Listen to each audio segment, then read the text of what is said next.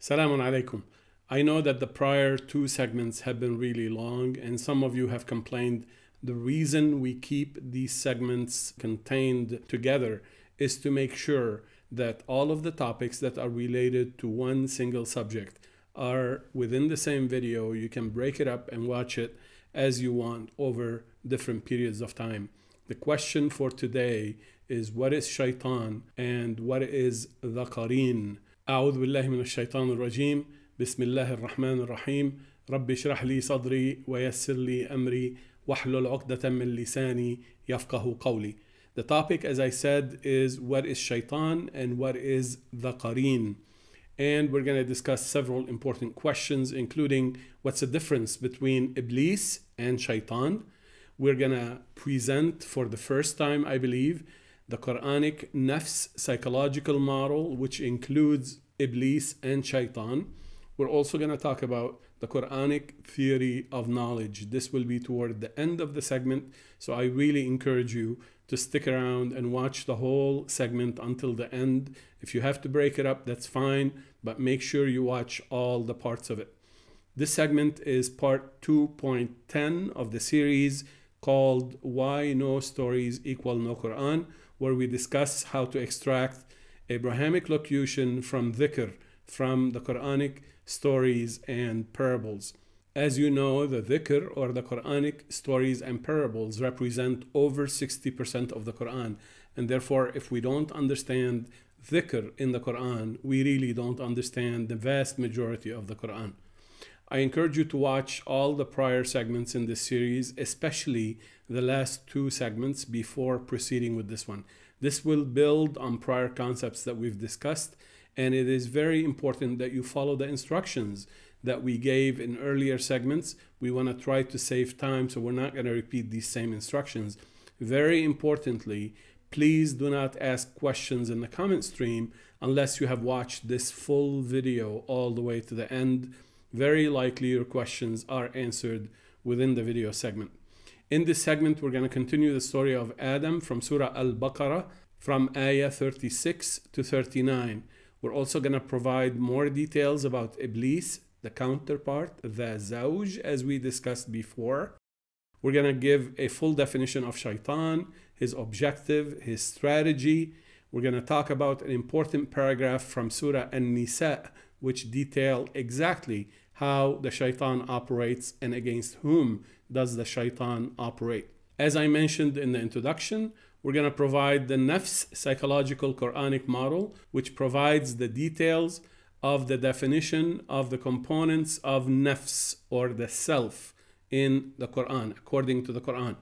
We're also going to talk about the difference and the collaboration between Iblees and Shaytan, the two foes that are assigned to us as human beings. We're also going to talk about a long paragraph from Surah Qaf, Surah 50, specifically about the Qareen, and this will clear a lot of confusion that has been circulating within the Muslim Ummah about the definition of Qareen, as you will see for yourself. We will give a brief introduction to something called the Quranic epistemological model. This will be toward the end, and we will conclude with the Quranic theory of knowledge. I know these terms seem difficult, but I promise you we will make them easy. We will provide the information in a detailed manner, in a slow manner, so that everybody can understand. So if you have the patience, inshallah, we have the information that will make you very well informed, inshallah. So as you see, we have a lot to cover. Find a quiet place to watch. Don't allow Iblees or Shaytan to distract you from watching the full segment, inshallah. We start immediately with Iblees as the counterpart, the typical translations of a paragraph from Surah Al-A'raf. أعوذ بالله من الشيطان الرجيم هو الذي خلقكم من نفس واحدة وجعل منها زوجها ليسكن إليها فلما تغشاها حملت حملا خفيفا فمرت به فلما أثقلت دعوا الله ربهما لئن آتيتنا صالحا لنكونن من الشاكرين فلما آتاهما صالحا جعلا له شركاء فيما آتاهما فتعالى الله عما يشركون So I'm only going to share with you 2 translations out of many, and they all follow pretty much the same theme. From the translation by Muhsin Khan, he says, "It is He who has created you from a single person," and then he adds Adam between parentheses, even though the ayah itself does not mention Adam at all. And then He has created from him his wife, Hawa, Eve. All of this information is not there at all, in order that he might enjoy the pleasure of living with her. Again, there is no information or indication to justify this kind of detail. When he had sexual relation with her, she became pregnant, and then she carried it about lightly. Then when it became heavy, they both invoked Allah, meaning supplicated to Allah, their Lord, saying, "If you give us a salih," meaning a good in every aspect, child, we shall indeed be among the grateful. Shakireen. This is how they defined Shakireen. Muhammad Asad has a little bit better interpretation and translation, but still he fell into the same trap. He fell into the same preconceived notion of what this ayah is supposedly talking about. So he says, "It is He who has created all out of one living entity," this is a little bit better, "and out of it brought into being its mate, so that man might incline with love towards woman." These details right here are not in the ayah whatsoever. And so when he has embraced her, I think he's referring to this part right here from Muhsin Khan's translation, she conceives what at first is a light burden and continues to bear it. And then when she grows heavy with child, they both call unto their God, their sustainer, "If thou indeed grant us a sound child, we shall most certainly be among the grateful." The reason I'm highlighting these 2 translations is to illustrate something that we've started talking about heavily in the last few segments, which is the concept of cognitive biases. A cognitive bias is a preconceived notion or some thinking defect that we all suffer from to one degree or another, and then we apply these concepts ahead of time before we read into the ayat with virgin eyes. So this is a cognitive bias that we have to really pay attention to. Unfortunately, most of the books of tafsir, if not all, and all of the books of translations fell into this type of cognitive bias that is called confirmation bias. Confirmation bias is when you enter into a task or an enterprise and you're thinking ahead of time as to what you're gonna find, and then sure enough, you start seeing the evidence that confirms your prior conviction, your preconceived notion, even though the text really may be talking about something else. This is called confirmation bias. This is one of the biases that we've talked about in the last 2 episodes when we talked about Iblees. Iblees is the collection of all the cognitive biases that we suffer from. And therefore, this is just one example. So since I tackled this ayah, I'm going to give you the translation without any confirmation bias, without any bias, hopefully, inshallah. So we will read it again. هو الذي خلقكم من نفس واحدة وجعل منها زوجها. Remember Zawj. We defined Zawj when we were talking about the story of Adam is the counterpart, not necessarily a female, masculine, feminine kind of relationship. It is just another counterpart, another element in a pair of some sort. The pair might be defined in many, many different ways of relating the 2 elements within that pair. So زوجها ليسكن إليها فلما تغشاها حملت حملا خفيفا فمرت به فلما أثقلت دعوا الله ربهما لئن آتيتنا صالحا لنكونن من الشاكرين فلما آتاهما صالحا جعلا له شركاء فيما آتاهما فتعالى الله عما يشركون. Now, before we start, I want to assure you that the word Zawj, as we defined it before, exactly in relationship to the one nafs, to the single type of nafs, relates to Iblees, the counterpart of our own nafs, which is a part of our own nafs, so to speak. So we discussed this before, and we're going to apply this to this ayah. I also want to draw your attention that I did another translation of another ayah that is very similar. هو الذي خلقكم من نفس واحدة وخلق منها زوجها. He has created out of it its counterpart. Here, جعل منها زوجها. We're going to see the difference. Because in two different ayat, جعل منها زوجها. In another ayah that we already translated, خلق منها زوجها. So let's see the difference. I also want to bring to your attention the principle of relevance. When we read the interpretations or the translations by Muhsin Khan and Muhammad Asad, what did we learn about the pregnancy and the sexual relation between man and woman and all of that stuff? We really did not learn a whole lot. This is not ascribing to Allah and Allah's words their due reverence. So now we're going to apply the principle of relevance and dive deeper into the meaning and make sure we understand that there is something very essential in such ayah. So the translation goes, He, meaning Allah, is the one who created you from a single feminine nafs. من نفس واحدة وجعل منها. This pronoun is a feminine pronoun, which tells us clearly that it's referring to nafs. Linguistically, in Arabic, every word, as you know, every word is either masculine or feminine in general. But nafs is a feminine word, feminine term, feminine noun. It doesn't mean nafs itself is feminine. It's just linguistically, it is treated as a feminine. So from a single feminine nafs, and embedded in it, وَجَعَلَ مِنْهَا, of it, meaning of the same kind or of same nature, its masculine counterpart, زَوْجَهَا, masculine, to conciliate itself to it, meaning for the counterpart to conciliate or to reconcile itself or to yield itself to the nafs.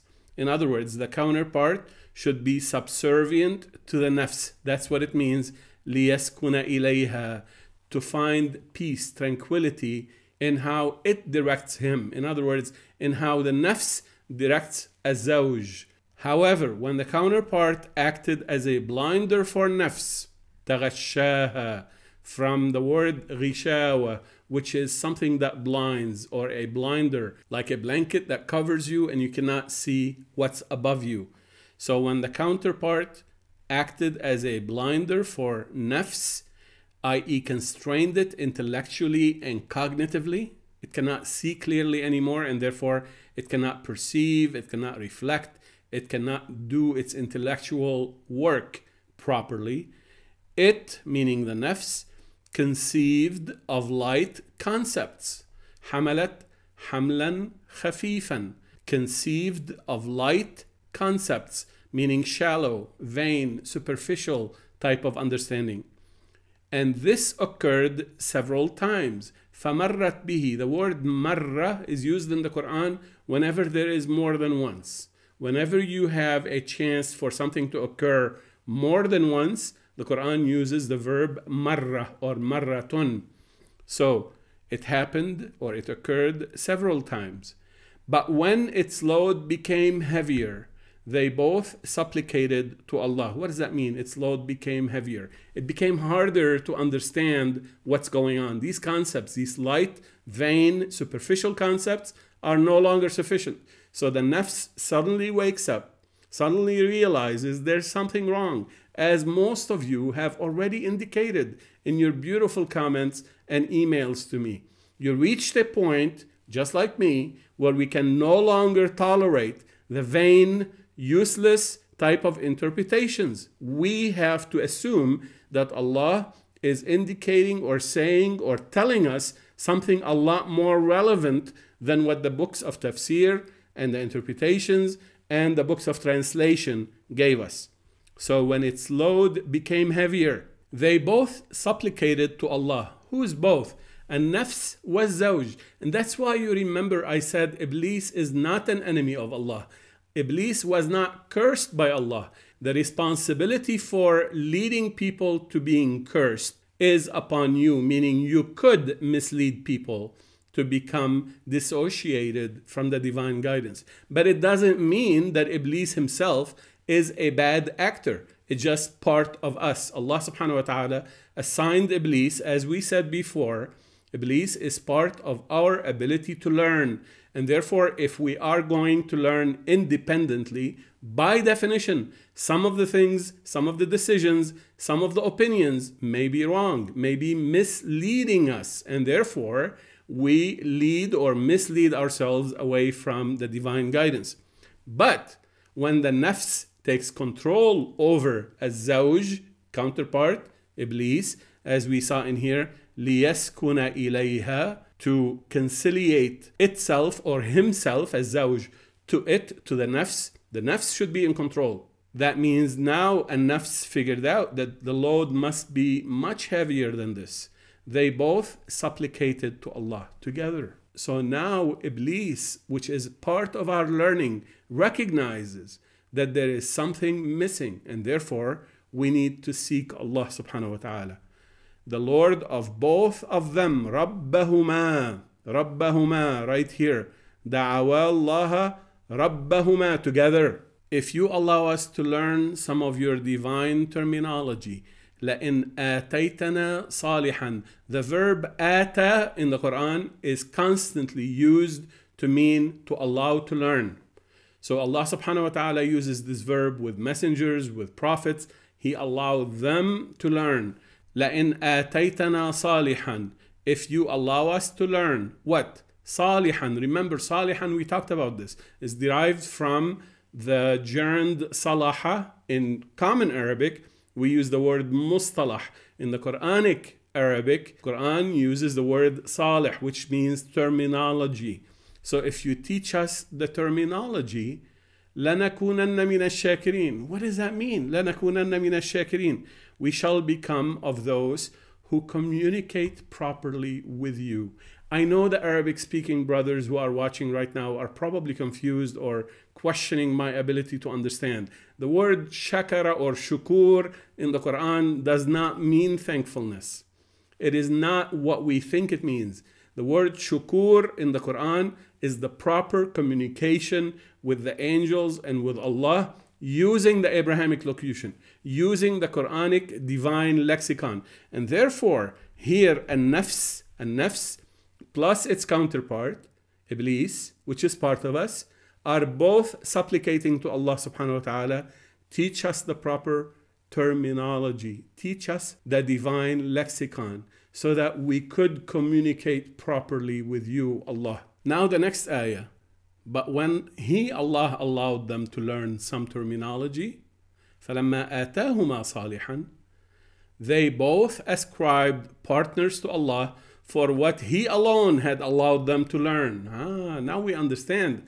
So after learning the terminology, they start taking credit on their own for this, and they associated with Allah subhanahu wa ta'ala.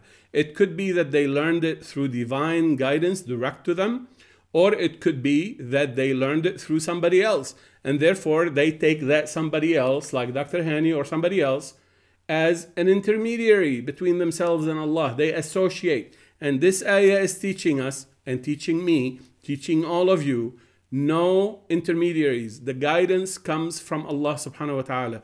It doesn't matter what any teacher says, what any book says, what any correct or incorrect translation says. If Allah does not give you the ability to learn through direct guidance, you don't learn anything. You will read it or you will hear it, as some, unfortunately, of the audience members for this channel, they say we don't understand, or we don't agree, or we refuse to accept. We refuse to accept the evidence, or worse, we refuse to accept the conclusions you have reached. That's fine. Allah subhanahu wa ta'ala is the one who deposits the acceptance, the guidance, the divine guidance into your heart. So Allah subhanahu wa ta'ala is reminding us, when Allah allows you to learn, don't give credit to anybody else. And that's why I keep saying, this ilm is not from me. I am simply the conduit. I'm only putting it in front of you to the extent that I can, to the extent that I can communicate with you, hopefully properly, hopefully faithfully. If I fail, it's my fault. If I succeed, inshallah, you will give credit to Allah alone, not to Dr. Hani, not to YouTube, not to Sheikh Google, not to any other book you may read by me or by anybody else.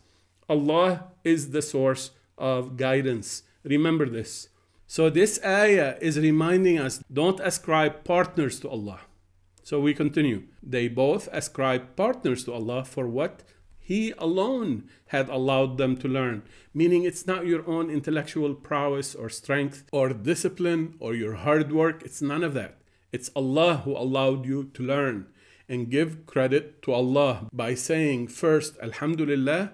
Second, by using this terminology that you just learned to make shukur, to communicate with Allah through supplication, through learning other parts of the Quran, etc. Now, what happens when they did this? When they ascribed partners to Allah for what Allah has allowed them to learn. Thus, after that, Allah became aloof for them. What does that mean? Allah started to make them feel that Allah is distant, high, ta'ala. He became higher and higher away from them. And they became lower and lower toward the superficial layer of the scripture. This is what the word ta'ala means. And this is extremely important. I just dropped a bomb. You should be shocked to learn what the word ta'ala here means. So why do I say ta'ala means that way? First, you need to pay attention to this letter fa. This letter fa is the conclusion type of junction between two sentences.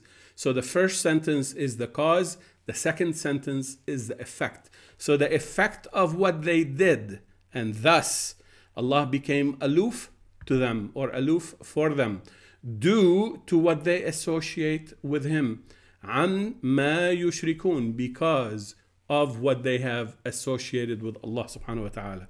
Let's dive into this a little bit more. In order to understand the word ta'ala, we have to understand the opposite of it. The opposite of it in the Quran is nazzala or tanazzala, such as in Surah Al-Qadr 97, Surah 97. We all know the surah. I've done a full segment about this as part of the series during this past Ramadan regarding Laylatul Qadr. This is only one part of it. تَنَزَّلُ الْمَلَائِكَةُ وَالرُّوحُ فِيهَا. During it, meaning Laylatul Qadr, the angels subserviently impart unto you and with them the divine message, meaning ar-ruh, the divine message. Remember, ar-ruh does not mean spirit, does not mean soul. As they told us, the Quran is very clear. Ar-ruh is the divine message. So what is this ayah saying? Allah subhanahu wa ta'ala is telling us during Laylatul Qadr, which is one of 365 nights during the year. Every night could be Laylatul Qadr. And we will talk a lot more about this, inshallah, in future segments, hopefully not in the far too distant future. تَنَزَّلُ الْمَلَائِكَةُ, that means the angels subserviently, automatically obey what they were commanded to do, which is to impart upon you or unto you, and with them the divine message, meaning they bring you the revelation in explaining the divine message and giving you the divine message directly. Yes, revealing to you information, an aha kind of idea, an understanding that refreshes you, that enlivens you, that brings you back to really close certainty in relating with Allah subhanahu wa ta'ala, with the permission of their Lord. Of course, nothing happens without the permission of Allah concerning every relevant issue or concept. And therefore, tanazzalu is the opposite of ta'ala. Ta'ala is to become aloof in the sense that Allah subhanahu wa ta'ala no longer sends you the angels to reveal to you these new ideas and these new concepts and understanding of what the divine message is all about. I hope this makes sense. This is such a beautiful concept. But the dangerous part is that when we say subhanahu wa ta'ala, we have to be careful, because if we really don't understand and we think this is a supplication or coming closer to Allah, it's not. It is explaining that Allah subhanahu wa ta'ala can become distant from us. He doesn't become distant physically. You understand what I mean. We become so much far away from the way that Allah subhanahu wa ta'ala guided us to. And therefore we appear as if Allah subhanahu wa ta'ala has become aloof, distant, away from us. Allah wants us to remember that Allah is very close to us. وَهُوَ مَعَكُمْ أَيْنَمَا كُنْتُمْ. Wherever you are, Allah subhanahu wa ta'ala is with you. If you choose to communicate properly with Him. If you start ascribing to yourself, to your intellect, to Dr. Hani, to this sheikh, to that scholar, to whoever you read from or you learn from, that they are guiding you, you're falling into this trap that these ayat are talking about.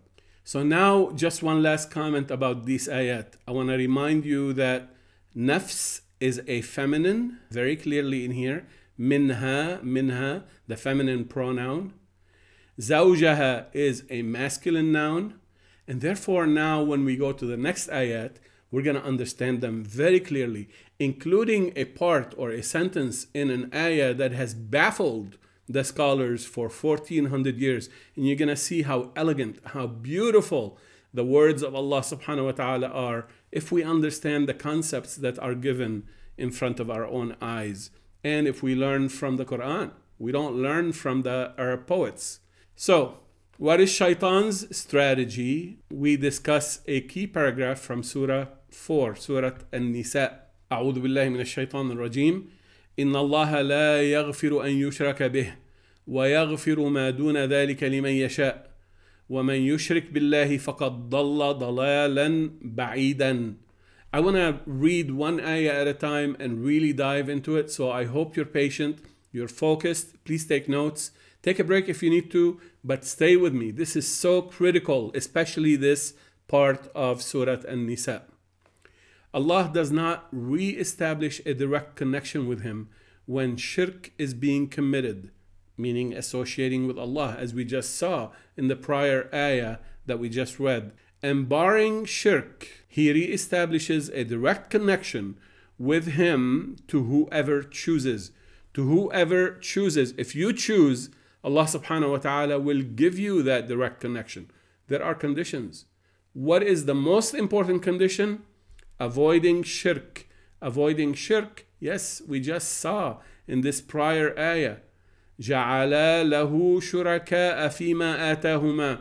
So this is a very important concept of shirk that most people are not even aware of.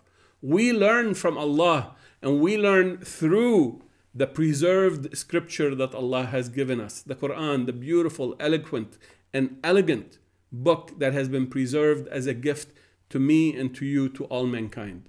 Alhamdulillah. So, the very first important thing is, if you fall into shirk, Allah subhanahu wa ta'ala does not re-establish a direct connection with you. So why do you say, Dr. Hani, yaghfir, meaning to re-establish a direct connection? The word ghafara, or the verb ghafara in Arabic, means to repair or to fix or to make something useful or to make something usable. So therefore, Allah subhanahu wa ta'ala does not allow you to repair your connection with Him if you are committing shirk at the present time. What does that mean? That means you have to first look inward and ask yourself, am I purely seeking the guidance from Allah? Or am I seeking the guidance from such companion or such ibn or such Abu or this book or that book? You have to ask yourself these questions. Allah subhanahu wa ta'ala does not provide this direct connection to anyone who is not purely connected with Allah subhanahu wa ta'ala. Okay, what about other than that? وَيَغْفِرُ مَا دُونَ ذَلِكَ لِمَنْ يَشَاء. If you choose, Allah subhanahu wa ta'ala may re-establish His direct connection if you fully avoid shirk, this type of shirk that we're talking about. Of course, there are many different types of shirk, and inshallah in the future we will talk about different types. But this one is so important because it touches La ilaha illallah. There is no source of divine guidance for any of creation, any part of creation, except Allah, the one, the only. So therefore, this is the most important aspect of avoiding shirk. Allah subhanahu wa ta'ala continues, and whoever associates with Allah has gone far astray without knowing it. Why do I say without knowing it? فَقَدْ ضَلَّ ضَلَالًا بَعِيدًا. Whenever you have this pattern, ضَلَّ ضَلَالًا, there is something unusual about the combination of the two words. So Allah subhanahu wa ta'ala could have said, فَقَدْ ضَلَّ كَثِيرًا, فَقَدْ ضَلَّ بَعِيدًا. All of those would work. But Allah subhanahu wa ta'ala says, ضَلَّ ضَلَالًا, to draw your attention that there is something unusual going on in here. What is the unusual thing? The person who is committing shirk very often doesn't know it, and therefore how far astray he goes, he's not aware of it. فَقَدْ ضَلَّ ضَلَالًا بَعِيدًا, very far. So Allah subhanahu wa ta'ala is inviting you to seek to re-establish this connection with Him. The condition, avoid shirk, especially in ascribing authoritativeness regarding the guidance. The guidance only comes from Allah subhanahu wa ta'ala. I hope this is clear. So now we continue with the next ayah, and this is the one that is problematic for most, if not all, of the scholars. إِنْ يَدْعُونَ مِن دُونِهِ إِلَّا إِنَاثًا وَإِنْ يَدْعُونَ إِلَّا شَيْطَانًا مَرِيدًا. Such people supplicate to worship nothing but the feminine. Oh, what is the feminine? What? It's the nafs. It's the nafs. Is it one? No, multiple nafs. So any human being is described as nafs. Nafs. So therefore, when Allah subhanahu wa ta'ala is pointing us to the feminine in this ayah, He's pointing us to the nafs or anfus, yours or somebody else, or many such people. So those who worship or supplicate or seek information or attach themselves to anfus or nafs, yours or others, you are supplicating or worshipping the feminine selves. That's what it means. And they supplicate to worship nothing but to a masculine, rebellious shaitan. Why do I say masculine? Because shaitan is a noun that's masculine. Now please understand, I'm not saying the nafs or the bad part that we worship sometimes is a female or females are bad. I'm not saying any of this. Don't carry my words to mean something I did not say. Allah subhanahu wa ta'ala is describing inath to represent nafs, which is a feminine noun. And this is part of the methodology of the Quran. You understand over time that the Quran talks about itself, talks about its language. So when it's talking about inath, it's talking about the feminine nouns. So this is what is referred to in this ayah. Now we continue. لَعَنَهُ اللَّهُ. Who? لَعَنَهُ اللَّهُ, whom Allah has cursed. Meaning Shaytan has been cursed by Allah. We're going to see more detail. Notice Iblees was never cursed directly by Allah. He says, upon you is the responsibility of the curse, or getting people to be cursed, meaning to be distanced away from divine guidance. But Shaytan is directly cursed. He is the one who is cursed. He shall be blocked and blocking access to the divine guidance. لَعَنَهُ اللَّهُ وَقَالَ لَأَتَّخِذَنَّ مِنْ عِبَادِكَ نَصِيبًا مَفْرُوضًا. And he said, he meaning Allah in here, just be patient, I know you're surprised. He, Allah, said to Shaytan, I shall assign from among your worshippers, عِبَادِكَ, a determined portion with different roles and statuses. What do you mean your worshippers? What do you mean your worshippers? People worship Shaytan? Of course they worship Shaytan. Read, if you will, in Surah Maryam, which we're going to cover in a few pages, inshallah, in this presentation, where Ibrahim alayhi salam was talking to his father. And he says, Ya abati la ta'budi shaytan. There are people who worship Shaytan. What is Shaytan? We're going to see in more details. So therefore, Shaytan has his own ibad. And Allah subhanahu wa ta'ala is telling Shaytan, I shall take, or I shall assign from among your worshippers a determined portion. This is where the ayah finished. Nasiban mafruda. So what is this referring to? Well, it's referring to two things.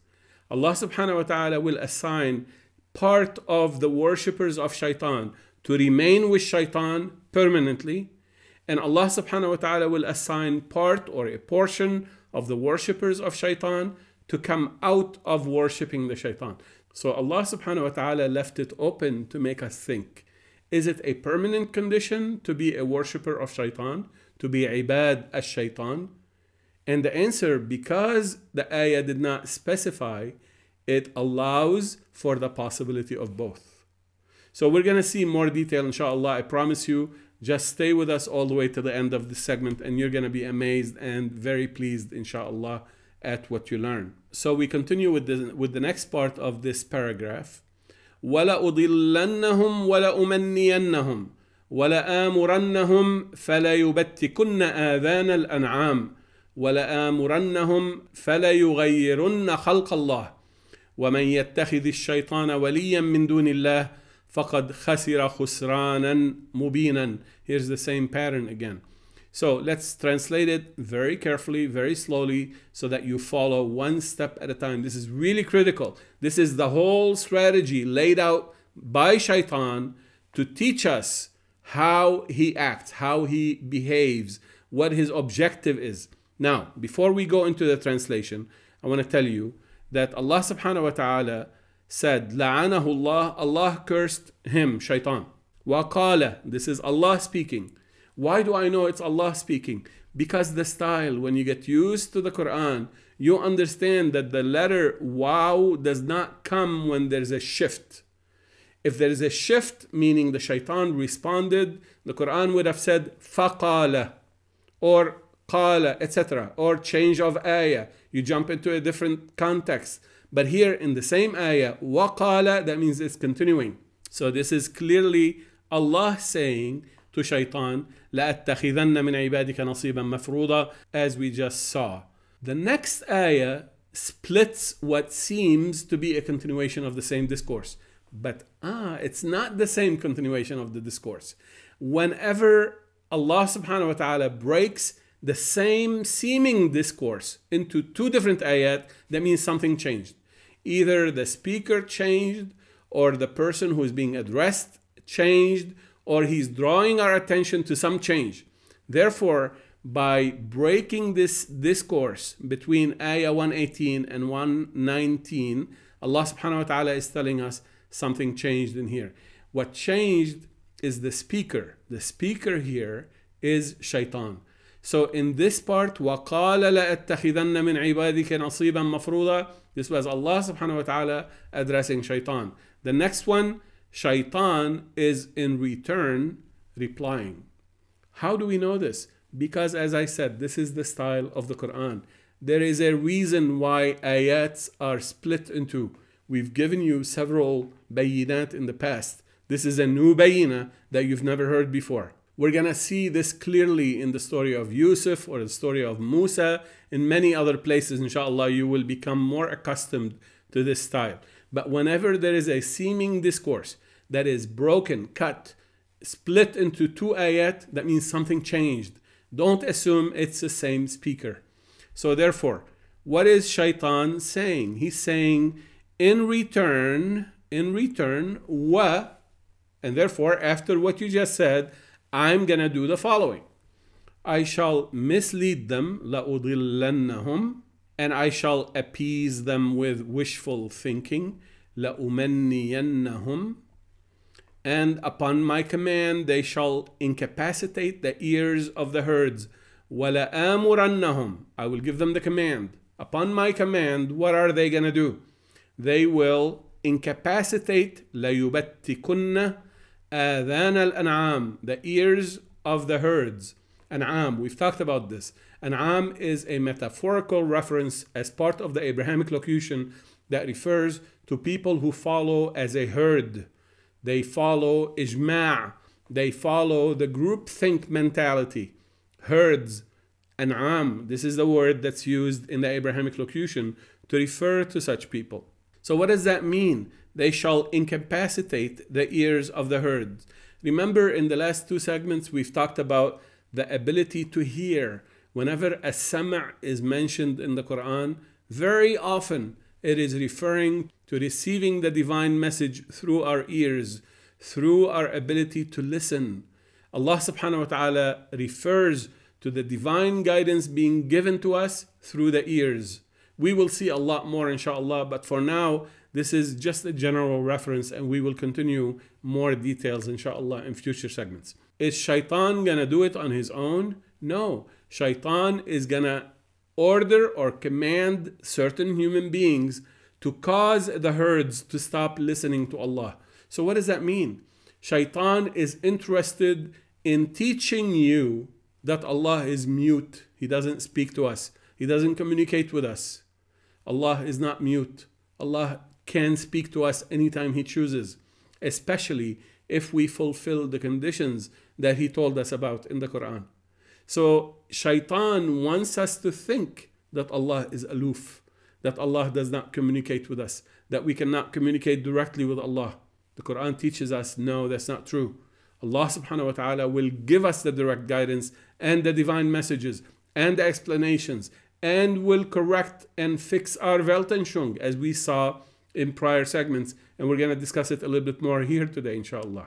So Allah subhanahu wa ta'ala is with us all the time, and He's talking to us if we choose to listen. Listening is the ears. The ears can be incapacitated by those who worship Shaytan. So when they tell you you're not worthy of receiving fresh understanding or new direct guidance from Allah subhanahu wa ta'ala, tell them, you shut up. Allah is not mute. Don't tell me that Allah cannot talk to me. Allah promised us in the Quran that He could talk to us if He chooses and if we fulfill the conditions. So upon my command, they shall incapacitate the ears of the herds, people who follow blindly. And upon my command, they shall change Allah's creation. What is Allah's creation? Well, it's the whole universe, including the Quran He gave us, the text of the Quran, of course, because the content is not in the text. The content or the understanding, the samawat, are not in the scripture. So the scripture itself, the text that's written on paper, that's created by Allah subhanahu wa ta'ala. Of course, because the samawat, His knowledge, His understanding that He gives you is infinite. It cannot be contained by a book. And therefore, His understanding, His ilm, His knowledge is not in the text. The text is but an instrument through which you receive a samawat, or the understandings, or the layers of comprehension that Allah subhanahu wa ta'ala can make available to you. Therefore, Allah subhanahu wa ta'ala is telling us the creation.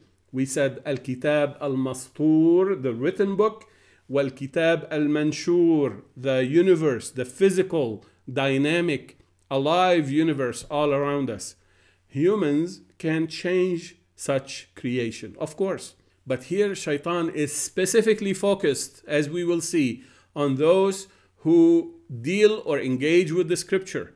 So therefore, the worshippers of Shaytan are going to be instructed by Shaytan to change what?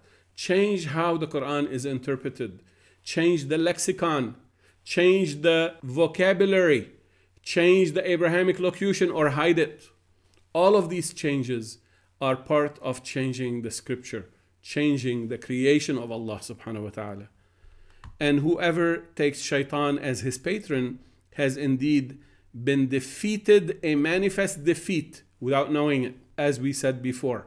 فَقَدْ خَسِرَ خُسْرَانًا مُبِينًا. Now we continue. يَعِدُهُمْ وَيُمَنِّيهِمْ وَمَا يَعِدُهُمُ الشَّيْطَانُ إِلَّا غُرُورًا. Shaytan promises them and placates them with wishful thinking. But what Shaytan promises them is but a delusion. A delusion. It is lies. It is fake comfort. It is not real. Allah subhanahu wa ta'ala provides the guidance. Don't allow anyone to tell you you're not authorized to access direct guidance from Allah subhanahu wa ta'ala. I hope the theme is starting to become very clear. What Shaytan is trying to do. The strategy is laid out fully in front of our eyes. This is exactly what Shaytan is trying to do. Now the conclusion. أُولَٰئِكَ مَأْوَاهُمْ جَهَنَّمْ وَلَا يَجِدُونَ عَنْهَا مَحِيصًا. Those people, meaning who? The worshippers of Shaytan and the followers of the worshippers of Shaytan. Those who insist that guidance comes from such and such book, or such and such sheikh, or such and such companion, or the early generations. All of those people who make these claims are worshipping Shaytan. And the Quran is very clear, and I feel fully confident in attributing such an accusation against them, because Allah is teaching us this is their tricks, this is their approach, and Shaytan is very happy with them. The proof, watch the current status of the Ummah today, and you will understand for yourself where such thinking has led us. Those people dwell in Jahannam. We talked about Jahannam before. We're going to talk about it a lot more. I'm not going to get into it today, but this is a common term that's used also for Iblees. So Iblees can lead to Jahannam. We talked about the 7 gateways, and Shaytan is also interested in the same thing and can do the same thing against us. And they shall find no way to escape it. Why? Because they block the divine guidance from Allah. They don't want to listen to Allah. How are they going to get out of Jahannam if they don't listen to Allah? They refuse to accept that Allah can communicate. So it's a disastrous situation that they locked themselves into. They stay in Jahannam. They shall find no way to escape it. وَالْعِيَاذُ بِاللَّهِ. I want you to notice something very important. In Ayah 117, there are 2 negation type of statements, and they're really important to pay attention to. I'm going to use a little bit of propositional logic in here to explain this, but please stay with me. It's really very simple. Allah subhanahu wa ta'ala is telling us, إِن يَدْعُونَ مِن دُونِهِ إِلَّا إِنَاثًا. They worship or supplicate to nothing but the feminine selves. And we said this refers to oneself or to other selves, meaning other human beings. Therefore, when Allah subhanahu wa ta'ala is telling us they only worship or supplicate to such human beings, this is an exclusion. So everything else is negated, and the only confirmation is this one item, which is the self or the selves. I hope it's clear. So everything else is excluded from this sentence. Now, he's going to give us another sentence with the exact same composition, and he's going to change the description of everything included. So, وَإِن يَدْعُونَ إِلَّا شَيْطَانًا مَرِيدًا. They worship nothing. Everything else is excluded except Shaytan. So on one hand, we have nafs or anfus, which is included in what they supplicate, the only thing that's included. On another hand, we have Shaytan, which is the only thing that's included. So everything else is excluded. This is not what's called in mathematics a union. This is called an equivalent statement. So the 2 statements are saying exactly the same thing using descriptions of the same item that is included. So what is included? Shaytan and inath, meaning nafs. So therefore, Shaytan is nafs or part of nafs. This is the mathematical reduction based on propositional logic to what you just read. So basically, Allah subhanahu wa ta'ala is using advanced mathematics. Yes. Abstract algebra. Yes. But it's very important that we take it seriously and we understand it as I just described.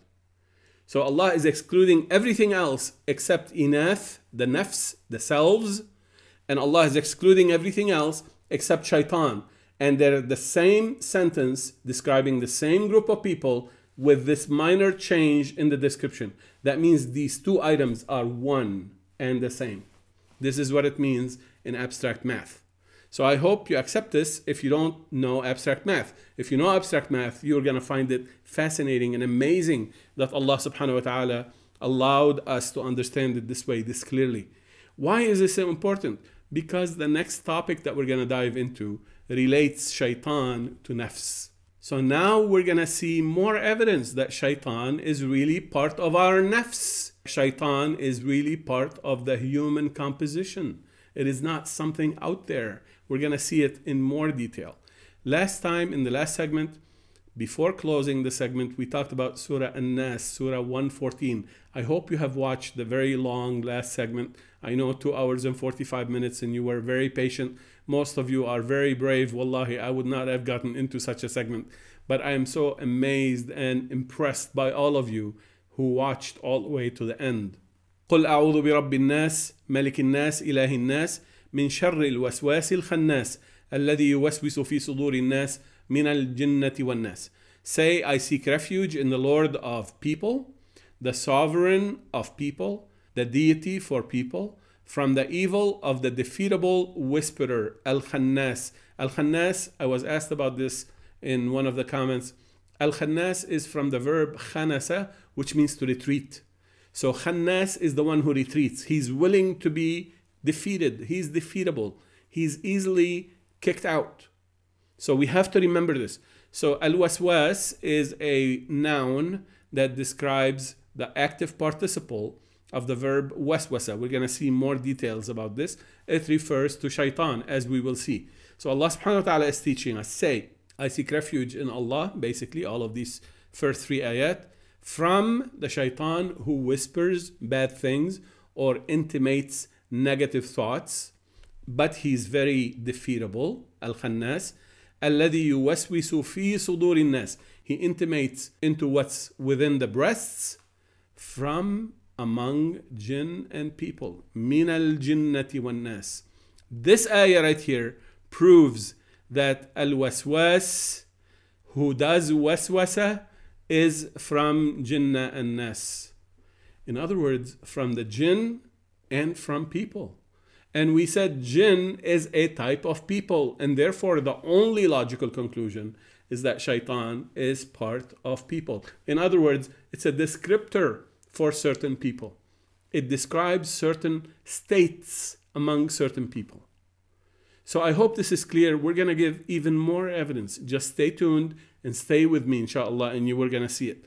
Other than Surah 114, the verb waswasa occurs in 3 other ayat.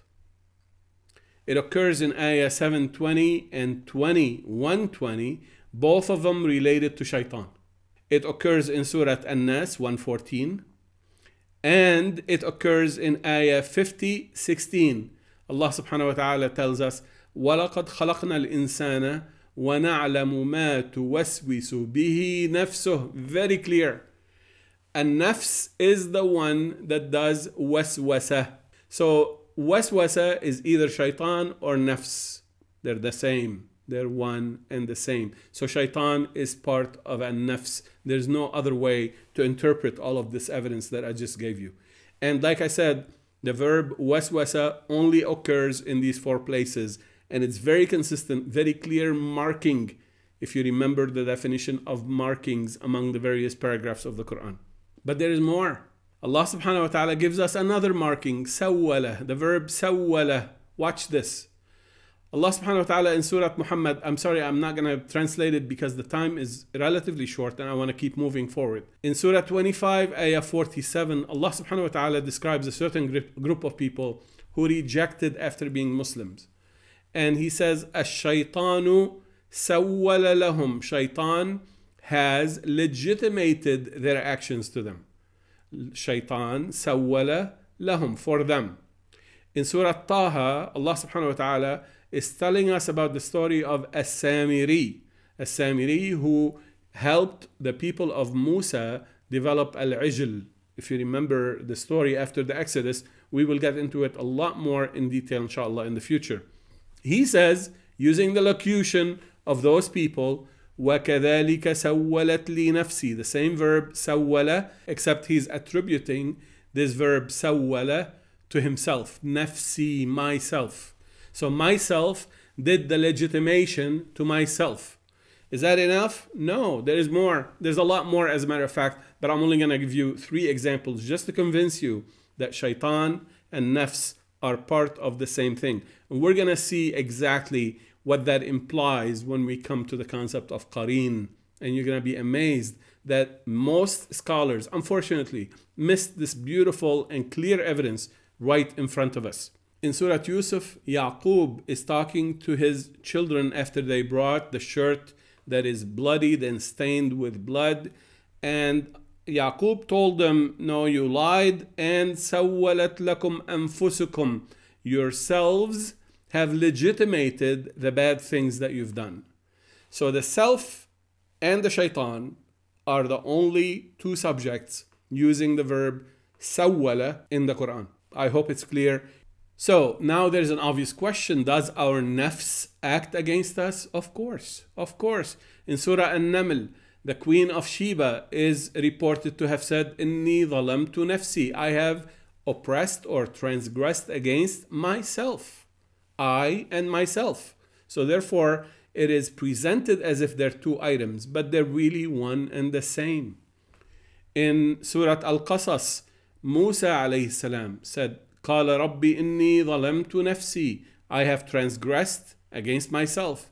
And many other ayat report to us that the nafs transgresses or acts against the best interest of itself. And this is very obvious from reading the Quran. Anyone who understands the basic concepts of the Quran will find this very reasonable and easy to understand.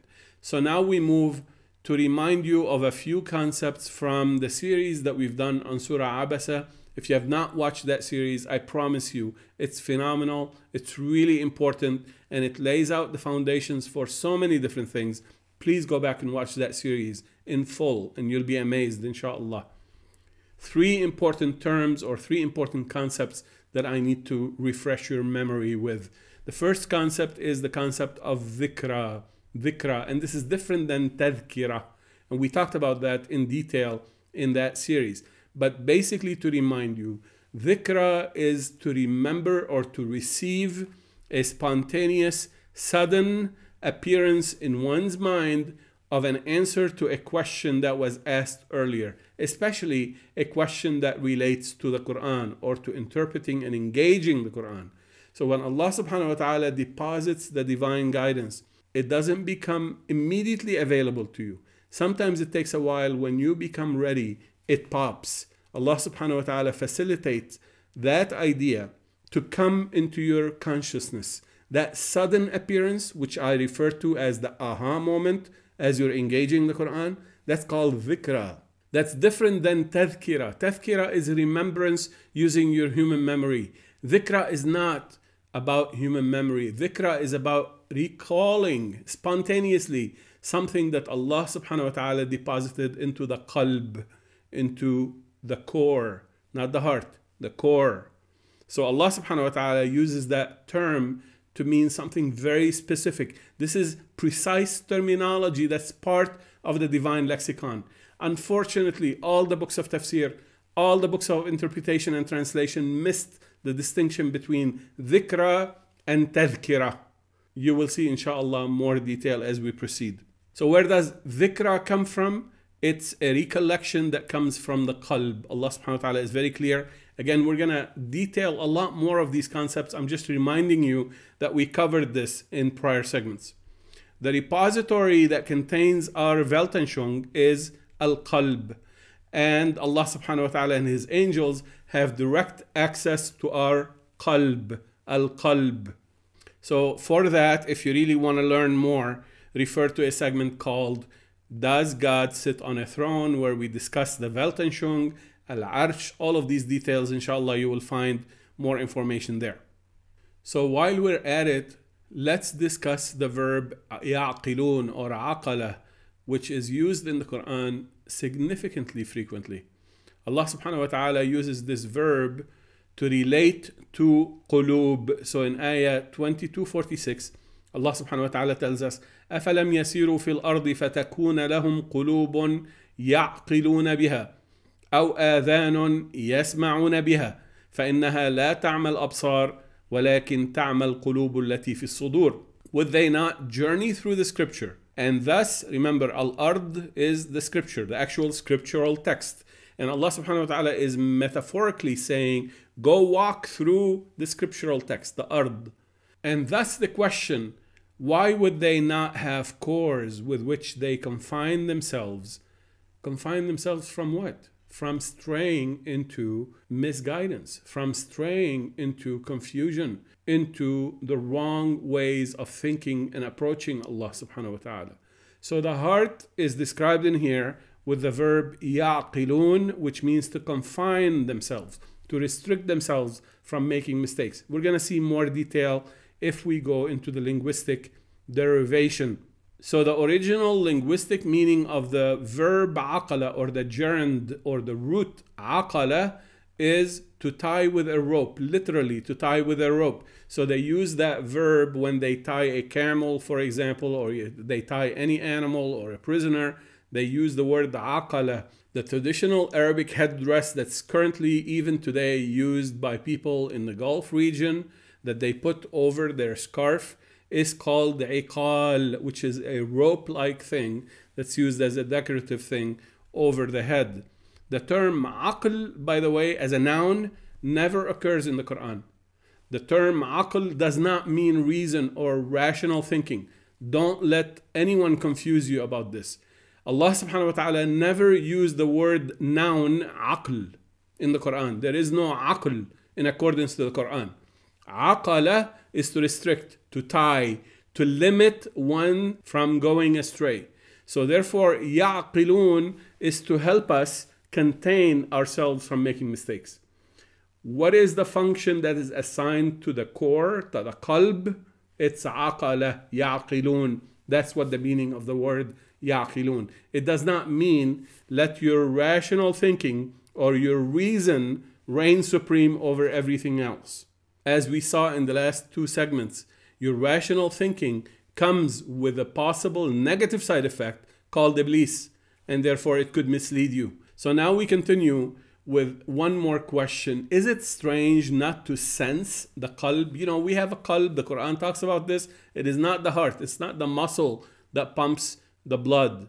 We don't know what's the relationship between the Quranic term qalb and what the Arabs call qalb, which is the muscle that pumps blood. There might be a direct relationship, there might not be. Some advanced scientific research is going on right now to analyze the full nervous system that is associated with the actual muscle, the heart.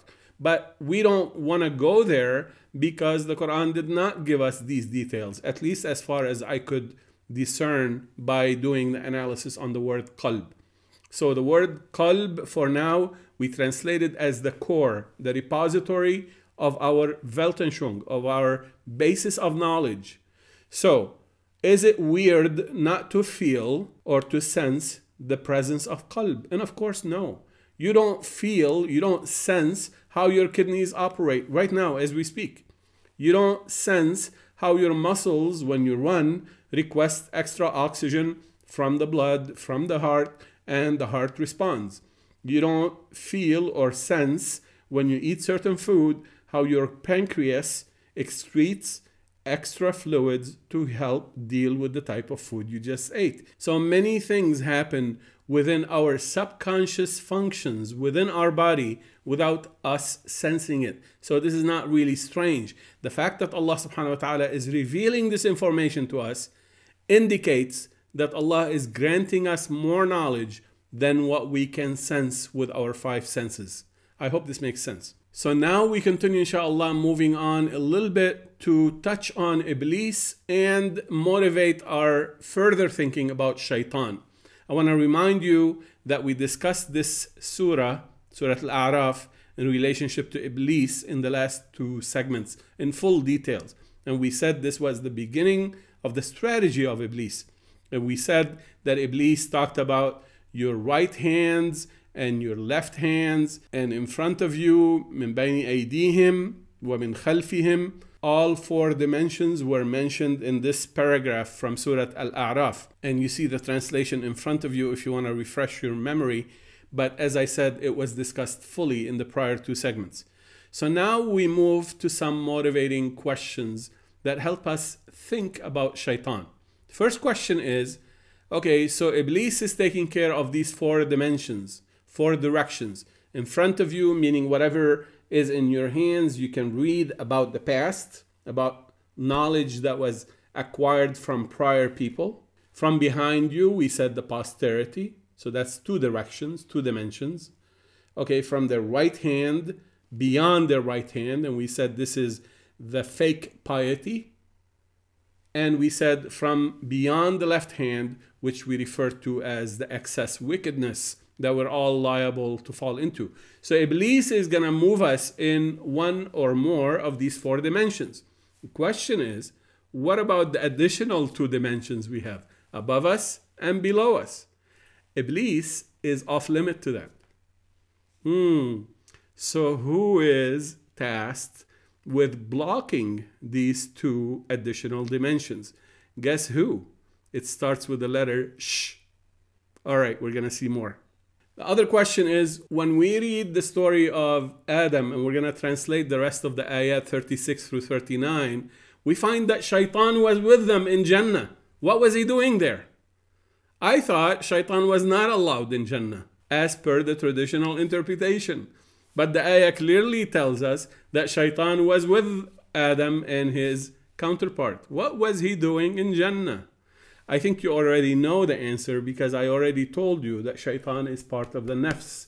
So Shaytan is not a separate entity, it's part of the nafs. We're going to keep elaborating this concept further and further, even with illustrations and diagrams. I promise you, it's very interesting what's coming. Another question is, why was Shaytan cursed by Allah but not Iblees? Another question is, what is Shaytan's strategy or objective? We've talked about some of them already.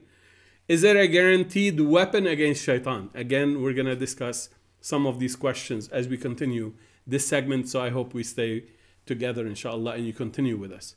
So before we go very far, let's do the linguistic analysis of the word or the term Shaytan. Shaytan. The term Shaytan is derived from the morpheme wizan or wazn, fa'lan, and the morpheme fa'lan indicates an active participle, ism fa'il, with some exaggeration.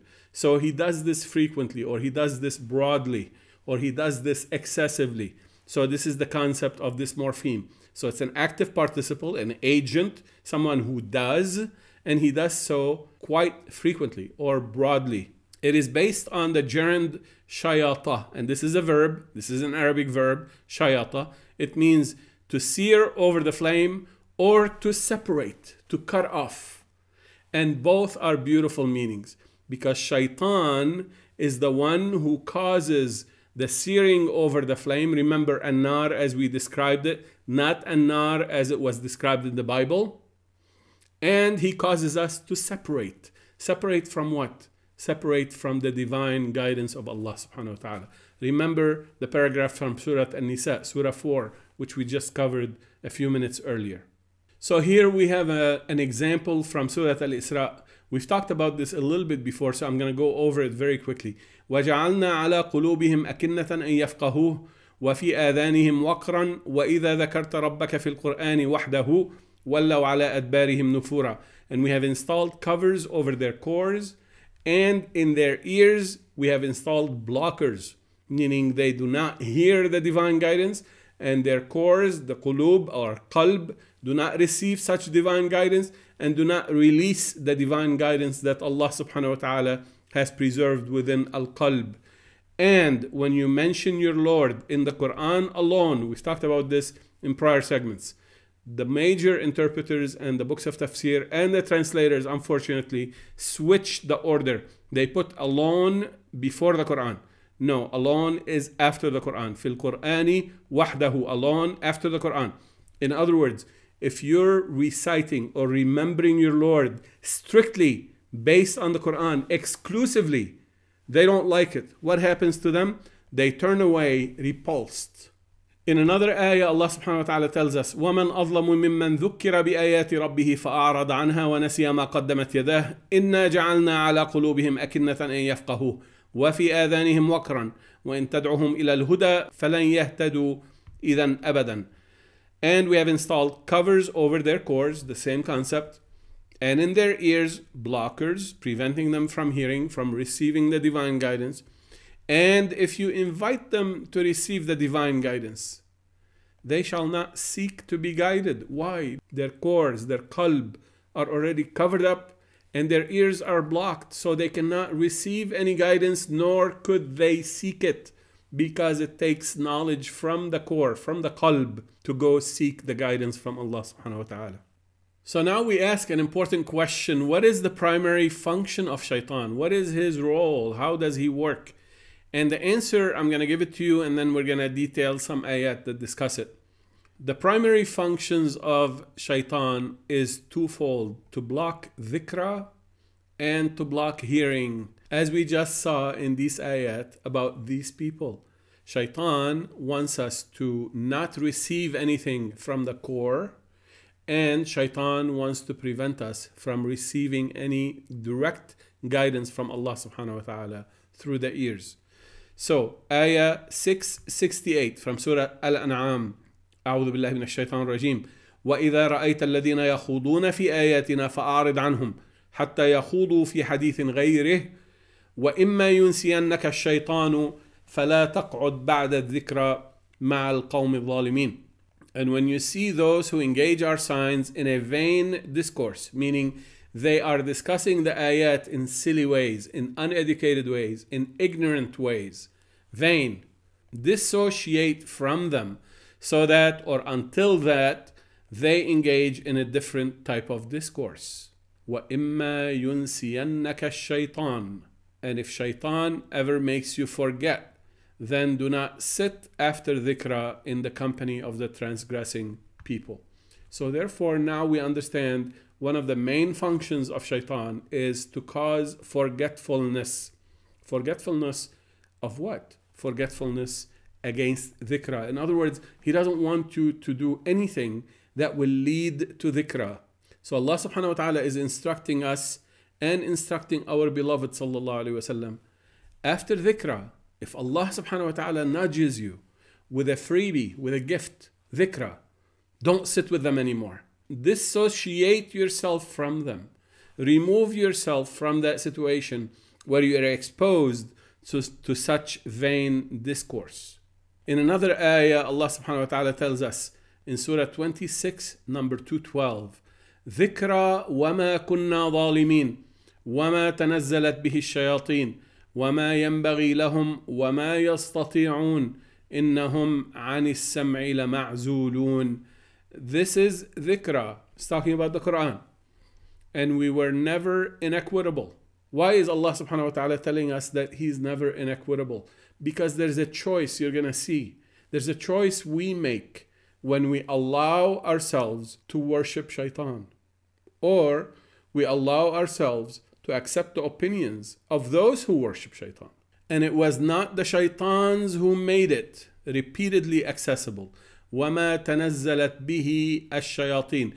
Shayateen or shaitan plural are not the ones who made it available to your heart, Muhammad, or to us as a divine message. And they are not suitable for that. They're not made for that. وَمَا يَنْبَغِي لَهُمْ. It's not part of their makeup. وَمَا يَسْتَطِعُونَ. Nor can they do this. In other words, shaitan never receives direct guidance. So if your shaitan, if the part of nafs in you is preventing you from receiving divine guidance, you have to understand that it is probably shaitan has overtaken some aspects of your connection with Allah subhanahu wa ta'ala. Part of this is shirk, as we said, and this is perhaps the most important part. So if there is a shaitan in the nafs, you cannot receive dhikra. إِنَّهُمْ عَنِ السَّمْعِ لَمَعْزُولُونَ. This is even worse. They are blocked or they're sequestered from hearing. Hearing what? Receiving the direct guidance into the core. And finally, just to confirm the same concept of forgetfulness or causing forgetfulness by shaitan. In Surah Yusuf, وَقَالَ الَّذِي ظَنَّ أَنَّهُ نَاجٍ مِّنْهُمَا اذْكُرْنِي عِنْدَ رَبِّكَ فَأَنْسَاهُ الشَّيْطَانُ ذِكْرَ رَبِّهِ. This is talking about the friend of Yusuf who came out of prison earlier than Yusuf. And as I told you in prior segments, he had become a Muslim. And Allah subhanahu wa ta'ala told us about this in many, many different ways. We will deal with it, inshallah, when we talk about the surah of Yusuf. The important thing is, Yusuf asked him to bring out the information that he gave him and to make da'wah. So shaitan made him forget the dhikr of his master. In other words, what he learned from Yusuf. So we continue, inshallah. What is shaitan? Now we give the clear definition. I hope you're paying attention. If you're tired or you're not focused, please wake up and stay with me. This is very important. Shaitan is a part of an insan, specifically insan, every directly guidable person. Remember, I didn't say directly guided. Directly guidable. He's qualified. He's a candidate for receiving the direct guidance. Insan. We talked about this in the prior segment. Who chooses, underline chooses, deprivation from direct access to the divine guidance. How does he do this? either failure to receive the divine quenching ma from above, ma that's coming as the divine guidance from Allah subhanahu wa ta'ala, from above into the core, al-qalb, or failure to receive the spontaneous, involuntary recall of such guidance from where? From below, from the core. So therefore now we have the two other directions or dimensions that Iblees missed. So who is in charge of these other two extra dimensions? It is Mr. Shaytan. It is part of our nafs that will take care of what Iblees could not do. So I hope you appreciate the irony and, of course, the important reference or metaphorical representation that is described by these 6 dimensions. So an insan who subscribes to the ways of Shaytan becomes himself a Shaytan, just like a bashar who succumbs to Iblees' strategy becomes a jinn himself. And we described this in full in the last 2 segments. Now the good news, Allah subhanahu wa ta'ala assures us in the Quran that both of these conditions, the condition of Shaytan and the condition of jinn, are reversible if you commit to the organic Quranic methodology, as we shall see more details. In other words, if you focus on making yourself disciplined, if you do al-ikhlas as we described it in the last segment, if you really avoid shirk as we described it a little earlier, you seek maghfirah to reconnect and repair your relationship with Allah subhanahu wa ta'ala, both of these conditions are reversible. You can come out of it, but you have to start. You have to understand the diagnosis of your current condition, and you have to work seriously and to take it seriously and to do it diligently, sincerely, patiently, submissively. Don't expect a time frame.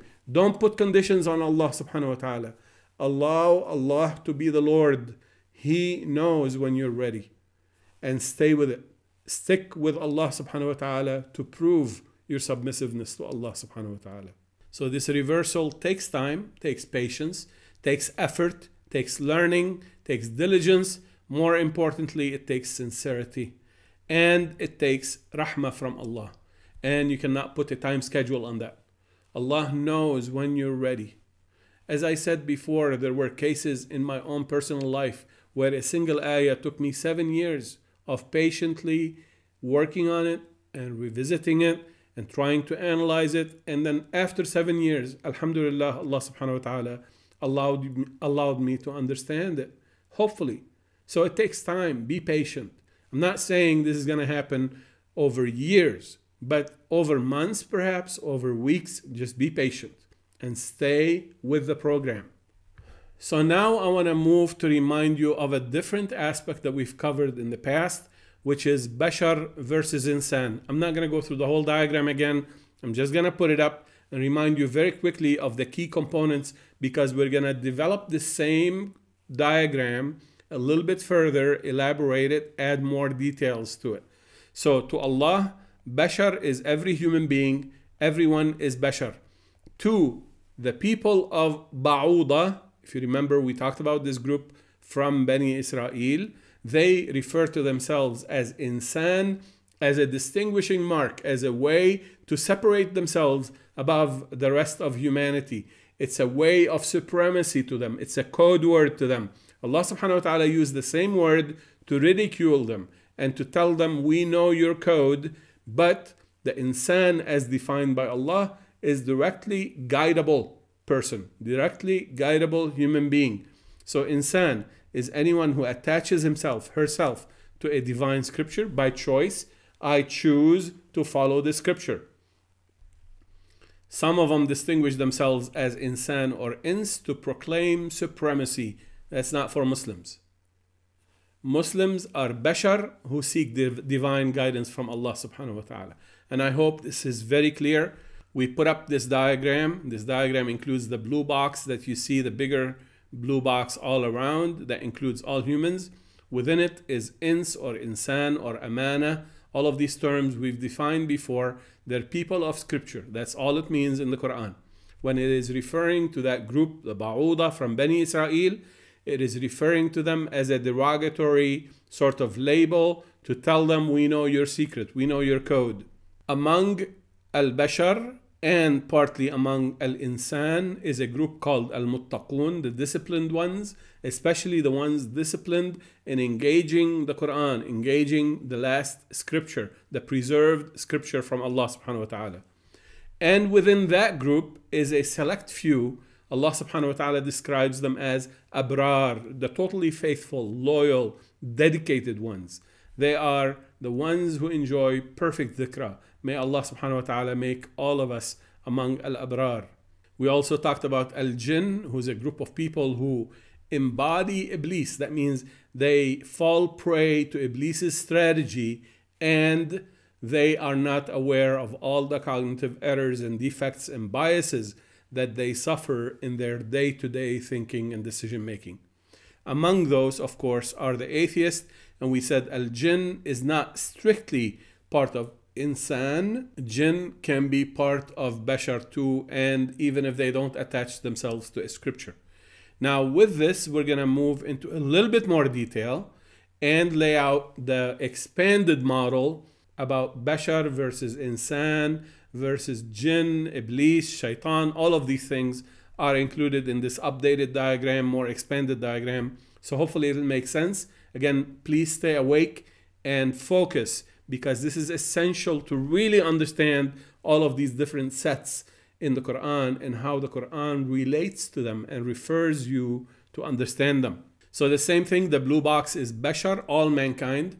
Not all of them are muttaqun or abrar. Part of them are the ones right here in the light blue box, insan or amana or bani Adam. They are people of scriptures, people who choose to attach themselves to a scripture, especially the Quran. So Allah subhanahu wa ta'ala is telling us this is a special group. Of that group specifically, we have muttaqun and abrar, but as before, I didn't show it on this diagram, muttaqun and abrar could be from outside this group of insan. So we cannot restrict Allah subhanahu wa ta'ala from selecting a bashar who does not call themselves a follower or adherent to the Quran. We cannot restrict Allah subhanahu wa ta'ala from choosing to make them among the muttaqun or abrar. So this diagram doesn't show it. The prior diagram shows it. Abrar and muttaqun could be from outside insan group, the people of scripture. Please be careful. Don't make that mistake. Don't put yourself in the seat of judgment. Allah subhanahu wa ta'ala knows best, and we leave it up to Allah subhanahu wa ta'ala to make that decision. So now jinn is as we described before, and shaytan is a new block in here. This is the brown block. Shaytan is strictly from among insan. Strictly. We're going to see in detail why we say this. Shaytan is not attributable to someone who is outside the group of insan, outside the group of people of scripture. Shaytan specifically is for insan. We're going to see more detail. So shaytan is an enemy of insan specifically. He does not allow dhikra. He is blocked from the divine guidance. So between muttaqun and the type of people called shaytan, there are many categories in between. So I didn't put a lot of additional details to keep it simple. Hopefully this makes sense and you will understand what we're referring to. Could shaytan be also part of jinn? Yes. Shayateen al-insi wal-jinn. Allah subhanahu wa ta'ala tells us in the Quran there are shaytan from among ins, this group right here, and from among jinn. So, of course, not from the jinn who are outside the light blue box. Only the jinn who are part of the light blue box. So I hope this makes sense. We will continue inshallah. I want to confirm to you that shaytan is specifically to mankind an enemy. We're going to detail it a little bit more, but this is a quick reference just to put your mind at ease. Allah subhanahu wa ta'ala tells us in Surah Yusuf at the voice of Yaqub, when he's talking to Yusuf, he says, Inna shaytana lil insani aduwwun mubin. Shaytan is specifically for insan a manifest enemy. Why do I say specifically? Because of the structure of the sentence. So the Arabic allows a flipping of two words to focus on something before something else. So Allah subhanahu wa ta'ala could have said, Inna shaytana aduwwun mubinun lil insan. And that would be the average, regular, traditional way of making that sentence. So lil insan would have appeared right there. But Allah subhanahu wa ta'ala did not do this. He moved this word lil insan and put it right after shaitan, before adu. And when in Arabic you do this, you're bringing exclusivity to the term you brought forward. So it is especially or specifically for insan, a manifest enemy. I hope this makes sense. All right, so we continue inshallah back to the story of Adam. All of you have been waiting for this. Ayah 35, 36, and we will continue with 37, 38, 39 in the next page inshallah. This is from Surah Al-Baqarah. وَقُلْنَا يَا آدَمُ اسْكُنْ أَنْتَ وَزَوْجُكَ الْجَنَّةَ وَكُلَا مِنْهَا رَغَدًا حَيْثُ شِئْتُمَا وَلَا تَقْرَبَا هَذِهِ الشَّجَرَةَ فَتَكُونَا مِنَ الظَّالِمِينَ فأزلهما الشيطان عنها فأخرجهما مما كانا فيه وقلنا اهبطوا بعضكم لبعض عدو ولكم في الأرض مستقر ومتاع إلى حين. And we said, this is Allah speaking, O Adam, persist you and your counterpart in Jannah. We've talked about this ayah before. I'm just iterating the translation for your reference. You and your counterpart should persist in Jannah, stay there, and nourish yourself from it in abundance wherever you choose. You two choose, both of you. وَكُلَا مِنْهَا, both of you. You can eat or nourish yourself, sustain yourself. Of course, spiritual nourishment is what we're talking about.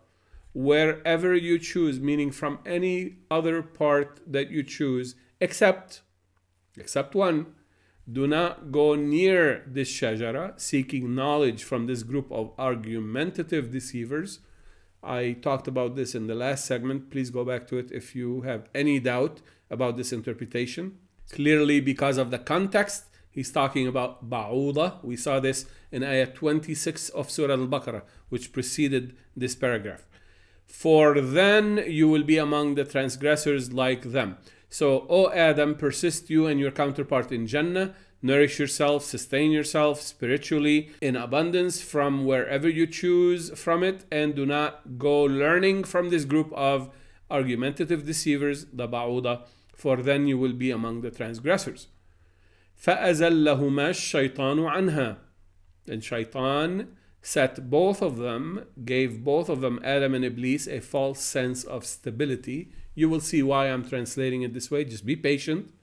فأزلهما الشيطان عنها فأخرجهما مما كانا فيه وقلنا اهبطوا بعضكم لبعض عدو ولكم في الأرض مستقر ومتاع إلى حين. And Shaytan set both of them, meaning gave both of them a false sense of stability. Remember, here we're talking about Iblees, Zawj, his counterpart. He gave him this false sense of stability outside of Jannah. I will come back to this translation, set both of them out of Jannah, in just 1 second. Just bear with me.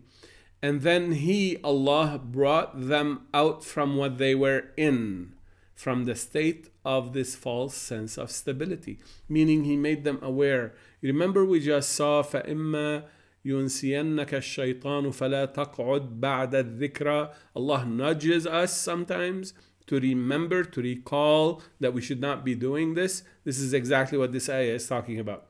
So Allah subhanahu wa ta'ala brought them out of that state of false confidence. Where? Outside of Jannah. And we said, come down toward the ard. Some of you are enemies to others, and you have in the ard, the scripture, a domain for seeking insight and a stay for a while. So there's a lot of information in here. Just be patient. We're going to break it down and dissect it one part at a time. But first, I want to start with the verb azallahuma, this part right here, because it's really crucial that we understand it for the rest of the ayah. Let's do the linguistic analysis of azallah. The verb zalla indicates to slip, zalla or zalala. It's to slip. So azalla indicates the opposite of slip. How do we know this? Because this letter which comes before the verb zalla, sometimes, very common, very often, flips the meaning of a verb, changes the meaning to its opposite. We saw this in the discussion of وَعَلَى الَّذِينَ يُطِيقُونَهُ فِدْيَةٌ in Surah Al-Baqarah when it's talking about the month of Ramadan.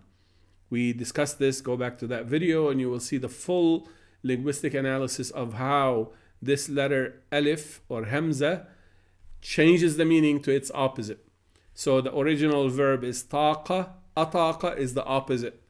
Qasata, aqsata is another verb that flips the meaning to its opposite. Most Arabic scholars know this very well. This is very common. The Quran uses it extensively in many different cases.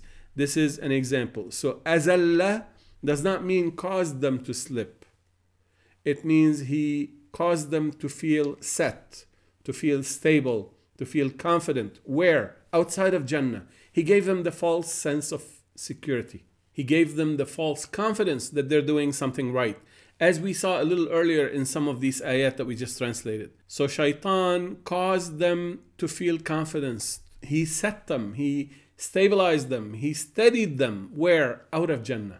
That's where he wants them to stay, out of Jannah. Remember, Jannah is the privileged understanding, the secret, concealed understanding that's available to the muttaqun. So Allah subhanahu wa ta'ala gave us Jannah. Adam in here represents Prophet Muhammad sallallahu alaihi wasallam, but all of us. Allah subhanahu wa ta'ala gave us Jannah and told us to stay in Jannah.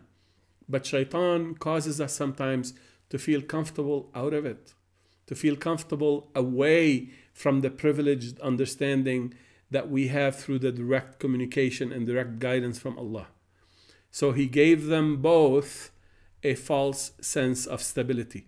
So Shaytan now is working not only against the nafs, Shaytan is also working against your rational faculty, even Iblees, your counterpart. Pay attention to this because it's a really interesting dynamic, and we're going to see a little more in the diagrams that we're going to show that Shaytan actually is a lot more dangerous, more powerful enemy, more serious foe for us. But Allah subhanahu wa ta'ala brought them out of what they were in, meaning nudged them to remember. And then Allah subhanahu wa ta'ala says, and we said, come down toward al-ard, come down toward the scripture, the full scripture. You have access to it.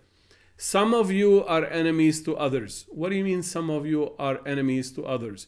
Remember Ash-Shajara, this group of argumentative deceivers, ba'uda, they're part of the enmity against you. And Shaytan is an enemy for you. And Iblees perhaps is your enemy if you don't rein in Iblees, if you don't control the wild streaks that Iblees can take you toward.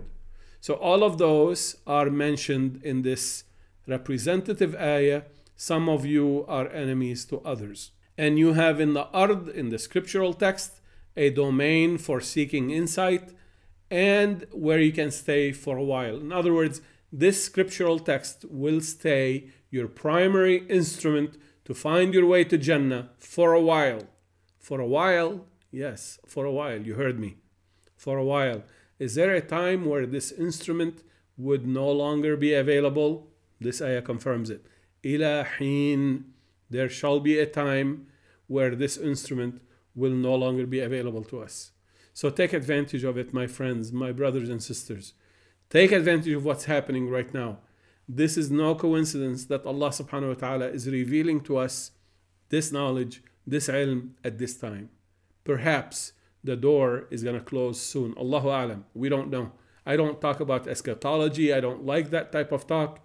But this ayah is very clear. لَكُمْ فِي الْأَرْضِ مُسْتَقَرٌ, a place where you can stay, you seek insight, and a delay for a time, for a limited time. It's not an unlimited time. I hope this ayah is very clear right now. Ayah number 36. With that, we continue the story of Adam from Surah Al-Baqarah, ayah 37, 38, and 39. فَتَلَقَّى آدَمُ مِنْ رَبِّهِ كَلِمَاتٍ فَتَابَ عَلَيْهِ إِنَّهُ هُوَ التَّوَّابُ الرَّحِيمُ. Who is Adam in here? Muhammad sallallahu alaihi wasallam, as we said before. Adam had this situation where he was brought out of Jannah. Yes, he's a human being like everyone else. Allah subhanahu wa ta'ala is describing the situation where our beloved Muhammad sallallahu alaihi wasallam had to undergo this realization, had to understand that without Allah, he can be easily misled by Shaytan. Even Muhammad sallallahu alaihi wasallam, even Muhammad. And he himself talked about this in many different parts of the Quran. And for those of you who believe in the hadith, in very, very reliably documented hadith that I believe in because they follow the Abrahamic Locution. So our beloved sallallahu alaihi wasallam could easily be part of this discussion. And indeed, Adam in this paragraph refers to our beloved sallallahu alaihi wasallam. So, فَتَلَقَّى آدَمُ مِنْ رَبِّهِ كَلِمَاتٍ فَتَابَ عَلَيْهِ إِنَّهُ هُوَ التَّوَّابُ الرَّحِيمُ. And then Adam received from his Lord some key expressions, kalimat. What expressions are these? Special dua. What is this dua, Dr. Hani? It is the dua based on the Abrahamic Locution. Where? In the insights of the scripture. Remember in here, Allah subhanahu wa ta'ala told them, you have a domain for seeking insight. So Allah subhanahu wa ta'ala opened up some keys to our beloved sallallahu alaihi wasallam to understand how to make dua and to teach some of the companions. But more importantly, the Quran is teaching us that through the scripture, you can receive these kalimat. Through the scripture, Allah subhanahu wa ta'ala can open up to you availability of receiving some of these key expressions, and thus you may be granted a cessation from your earlier mistakes, meaning you are allowed to stop making the older mistakes. Indeed, Allah subhanahu wa ta'ala grants the cessation from sins. He is the merciful. So what is this talking about? Allah subhanahu wa ta'ala is continuing the story of why the Quran is revealed. We've talked about this in the prior segments when we discussed Adam. Allah subhanahu wa ta'ala is teaching us that in the Quran there are kalimat. Kalimat are the expressions that open up the gates of supplication, that allows you to communicate with the angels and with Allah. Shukur. This is what the kalimat refer to. فَتَابَ عَلَيْهِ. He granted him cessation from his earlier mistakes. Here I want to make a little bit more of an additional interpretation. تَابَ عَلَيْهِ, that means he allowed the cessation of our mistake through what he brought, what Muhammad sallallahu alaihi wasallam brought to us, which is the Quran. So therefore, by following the Quran, we can seek the cessation from our earlier mistakes. So now we continue with ayat 38 and 39 from Surah Al-Baqarah. قُلْنَا اهْبِطُوا مِنْهَا جَمِيعًا فَإِمَّا يَأْتِيَنَّكُمْ مِنِّي هُدًى. Come down from it, from the state of access to Jannah, all of you. But then if you ever receive direct guidance from me, فَإِمَّا يَأْتِيَنَّكُمْ مِنِّي هُدًى. Pay attention to this. This is not about a scripture. This is talking about the direct guidance. Remember, إِنَّ هُدَى اللَّهِ هُوَ الْهُدَى. The guidance from Allah is the guidance. So the guidance is not in the text. The samawat are not in the text. The guidance is in the samawat, out of the text. And you don't have access to samawat unless you have direct guidance from Allah subhanahu wa ta'ala. So if you receive this direct guidance, hudan minni, min Allah, from Allah, then whoever follows my guidance, upon them there shall be no fear, nor they shall grieve. And those who reject and belie our signs, those are the companions of the fire. In it they abide, khalidun. وَالَّذِينَ كَفَرُوا وَكَذَّبُوا بِآيَاتِنَا أُولَئِكَ أَصْحَابُ النَّارِ هُمْ فِيهَا خَالِدُونَ. I'm not going to discuss the word khalidun. It takes a whole segment to discuss just this one word. So please allow me to leave it for now. But this ayah is clearly telling us, if you reject these concepts that we've just discussed, including the direct guidance from Allah, and you belie the signs. What signs? The ayat that we're reading again and again and again on this channel. All the evidence that we're providing that tells us the direct guidance is the way to go. This is the proper way that Allah subhanahu wa ta'ala wants us to follow. If you reject these things and belie the signs, you call Allah, astaghfirullah, a liar, then you are among the companions of the fire. Companion of the fire, yes, as we described last time, you are seeking guidance in the darkness, using man-made lighting, man-made illumination. Not only this, you are just like Iblees. You become part of the jinn. You seek the man-made illumination through a pinhole, a small, tiny little hole. So not only the dim, man-made illumination in the middle of the vast darkness of the night is little, but you also receive it through a small, tiny pinhole. So those are Ashabun Nar, as we just described in the last couple of segments. So now we continue with another question. Is Iblees the same as Shaytan? The answer is clearly not, because Ayah 236 differentiates between Shaytan on one hand and Adam and his Zawj on the other hand. When we said فَأَزَلَّهُمَا الشَّيْطَانِ, that means there are three entities. There is An-Nafs, or Adam himself, there is Iblees, and there is Shaytan, the three different parts of the equation. So what about Al-Jinnah wal-Nas, this expression that happens a lot in the Quran? Why not Al-Jinnah wal-Bashar?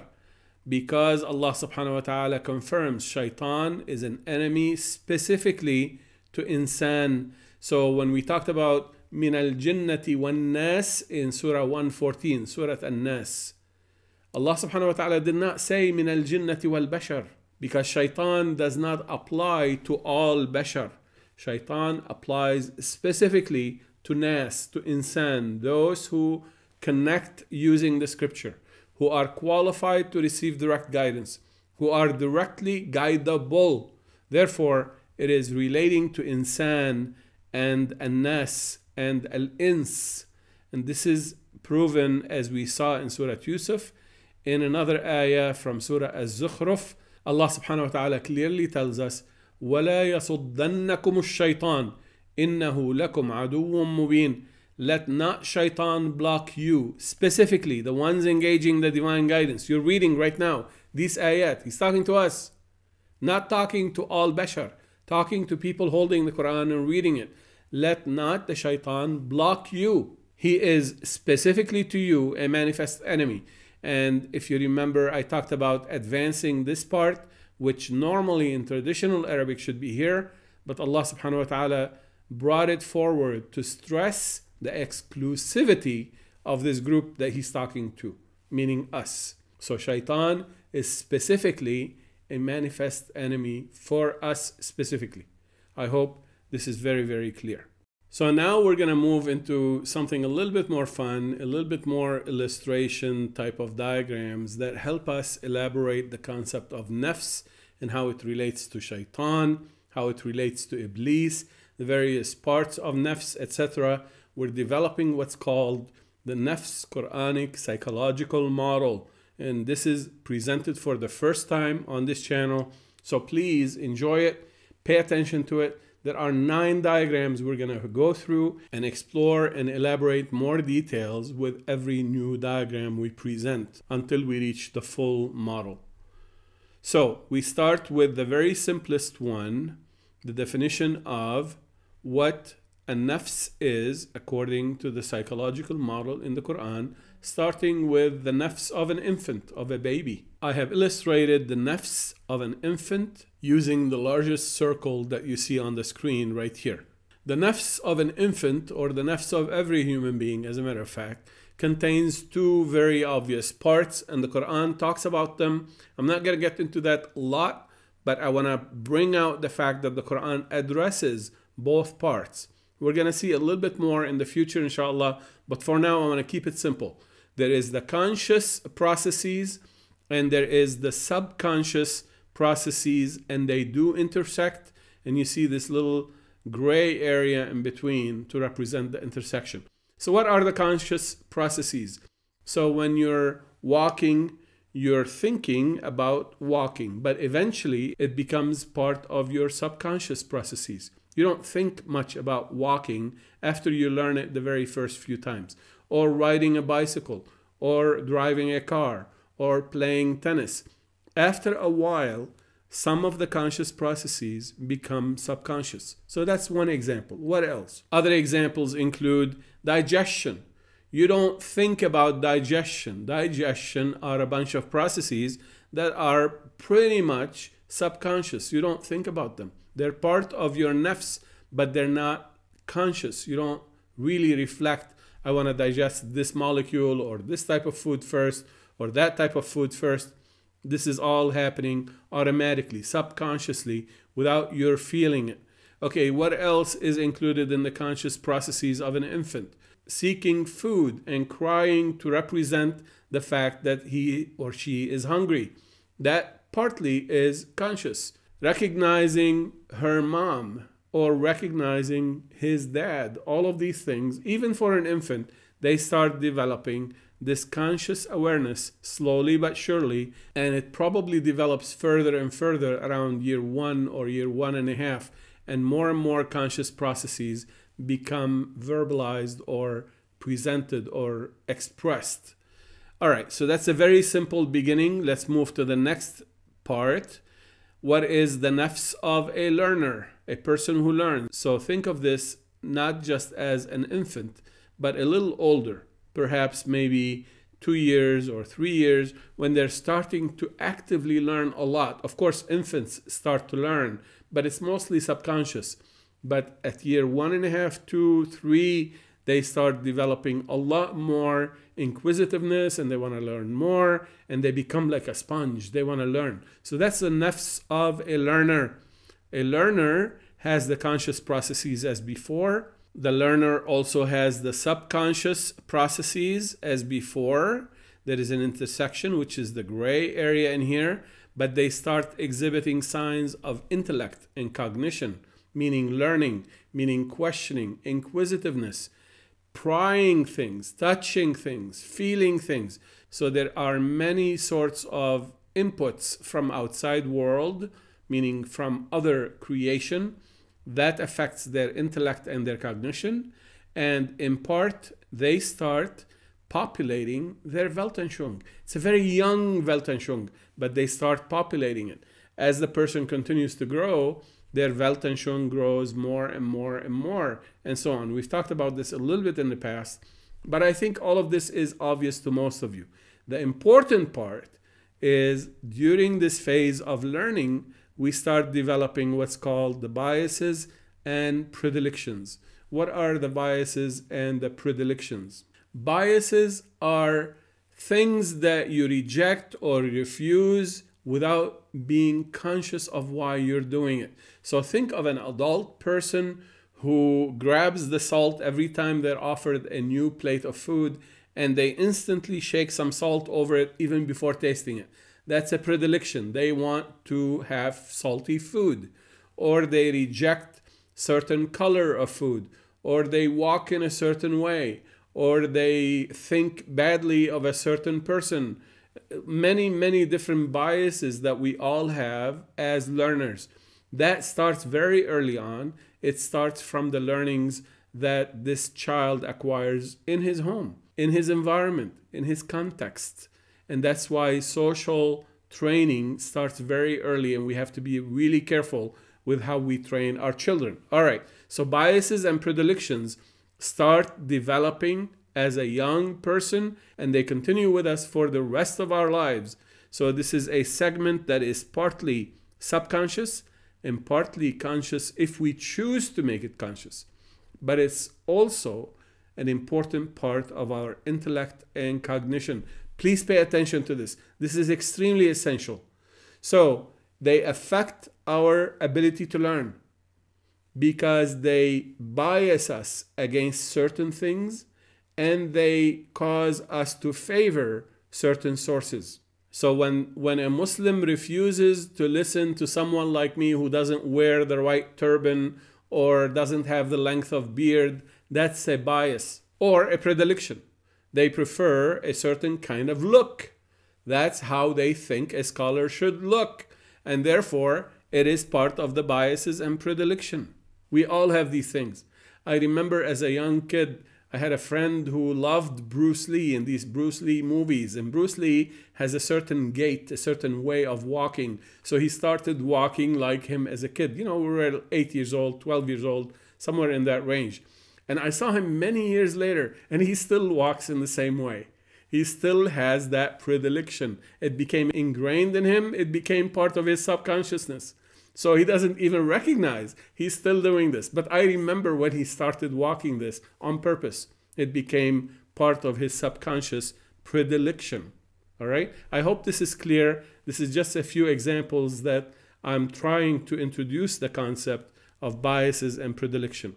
What else? Groupthink, the safety of belonging with a group that think alike. We talked about this. Groupthink is a bias, or it's a predilection, however way you want to decide. So there are many, many such examples. A little earlier we saw the confirmation bias, meaning something you seek based on presupposition. You're not aware that you're already pre-decided before starting to read a part of the Quran as to what the story means. And therefore, when you read the story, immediately you start picking the things that confirm your existing presupposition. That's called confirmation bias. So that's a type of bias, and so on. So that's the nafs of a learner. Now we move into a little bit more sophistication. What does the nafs of a bashar look like? This is a learner, but not necessarily an insan. Remember, insan is the one who attaches himself to a scripture. He's directly guidable. He's a directly guidable human being. Now we're talking about a regular bashar, not insan. A regular bashar, not insan, we remember, has these biases and predilections, and the title for those things is Iblees. So that's why we say Iblees is part of bashar. Iblees can be possibly part of every bashar, including insan. Yes, including insan, but here we're talking only about bashar, just to illustrate the concept. So now we have the concept of Iblees that fits right here in this intersection that we just described from before. With the conscious processes, we make decisions, we provide opinions, we express opinions, and we learn from the outside world, from creation. So therefore, all of these arrows make sense, I hope. Now, what about these two arrows in here? Using the intellect and cognition, and the thinking processes, and the learning approaches, and the various activities that we take to learn and to inquire, and so on, we create additional aspects and factors in our Weltanschauung. And based on that Weltanschauung, primarily subconsciously, it leads us to think and reflect in certain ways. So therefore, this Iblees part happens partly subconsciously, but there is even more coming from the Weltanschauung into the intellect and the cognition. If you remember, I gave the example of a person whose primary Weltanschauung is built on the understanding that success equal money. Success equal money is the foundation of his Weltanschauung. So therefore, anytime he is doing something, the first question he's going to ask is, how is this going to help me make more money? Because that's how his Weltanschauung is built. So this is this arrow right here. Sometimes he's aware of it, sometimes he's not aware of it. It comes through unconscious contribution that his subconscious processes make with the help of Iblees, etc. So I hope this diagram makes sense. We will continue, inshallah, with the next diagram to illustrate it a little bit more. So now with this diagram, we're talking about the nafs of what we call a disciplined bashar. What is a disciplined bashar? Again, this is a bashar who's not necessarily an insan, who doesn't have direct connection to a scripture, but possibly have advanced thinking, intellectual capabilities to help him neutralize part of Iblees that he has. Remember, Iblees is part of every bashar, including the disciplined bashar. So do they have the ability to control Iblees? Yes, they do. Not just the people of the scripture do. And you remember we said Iblees is useful, but also applicable in a damaging way to our intellectual processes and cognition. So therefore, when we think, when we learn, Iblees can influence this in a negative way, or can help us if we try to keep Iblees under control. So a disciplined bashar has Iblees under control to a certain degree. So this disciplined bashar questions the opinions and the decisions he makes. He doesn't immediately think they're correct just because they came out from him or from her. They also question the sources of learning. they ask a lot of questions before accepting anything as true or as correct. This is the discipline that we're talking about. So what about these two arrows, green arrows in here? We're introducing them now for the first time in this diagram. There is ma, which is the divine revelation, and there is nasakh, which is arsh or arsh repair specifically.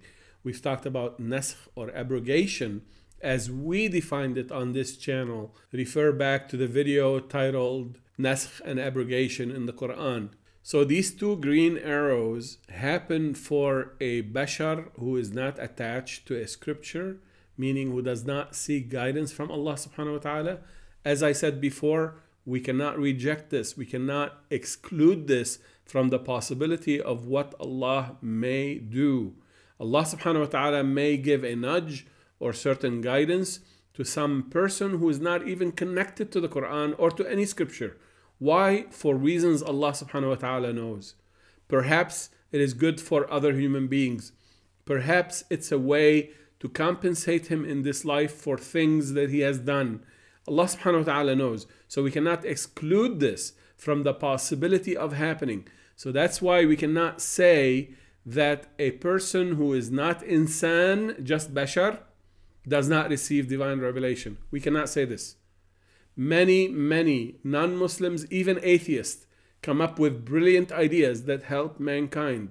Where did they get these ideas from? Of course, from Allah. All knowledge comes from Allah. Why? We don't know. How will Allah judge these people? We don't know.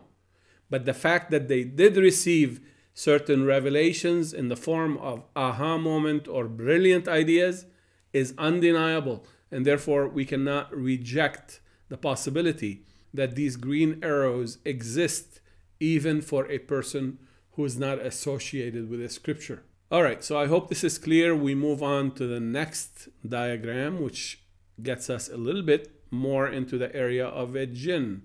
What does the nafs of a jinn look like? There's a lot of red here. Be careful, because there's a lot of hot fire-like kind of symbolism that I'm using in the coloring scheme.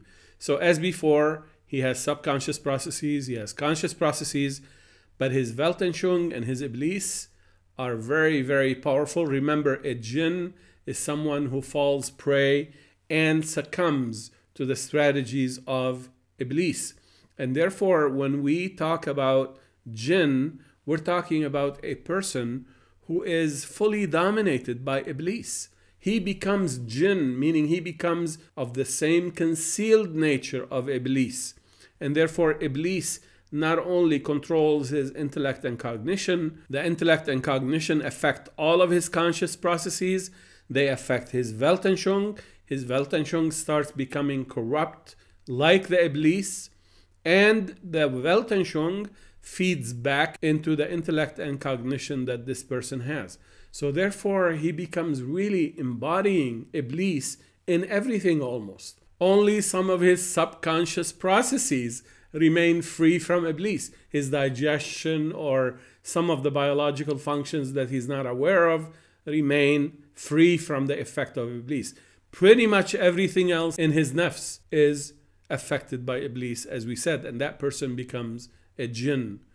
The opinions and the decisions he issues are directly influenced by his conscious processes, which are affected by his influence by Iblees, and everything he seeks to learn, because he's influenced by the biases that are given to him by Iblees.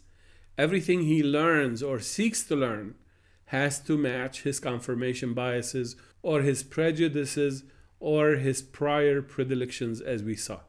So this is a person who is jinn, who's fully taken over by Iblees, as we described in the prior segments. Very well, so what comes next? Now we go to a little bit more complicated diagram, the nafs of insan, meaning a learner plus a scripture. So this is a bashar who is a learner, who is developing, plus he has connection or she has connection to a scripture. So what do we have? We have the green arrows, which represent the connection to receive divine revelation from Allah, ma, and to receive the nasakh, because Allah subhanahu wa ta'ala controls how our Weltanschauung is repaired As before, they have conscious processes, they have subconscious processes, they have the gray zone right here, which is the intersection. They also have Iblees, they also have an intellect and a cognition, and they learn from outside, and they issue opinions and decisions. So what else is new? They have a qalb. How do we know this? Because Allah subhanahu wa ta'ala told us, and we discussed this before, من كان له قلب, الإنسان له قلب. So for the first time, now we see the concept of qalb appearing on this diagram. So qalb is the repository or the receptor of the divine guidance from Allah subhanahu wa ta'ala, and it is where the Weltanschauung resides. Therefore, insan who has access to scripture, who works on it, not necessarily perfectly, has a qalb and has some Weltanschauung already starting to move in the green direction, in the direction of al-ma' that's coming from Allah subhanahu wa ta'ala.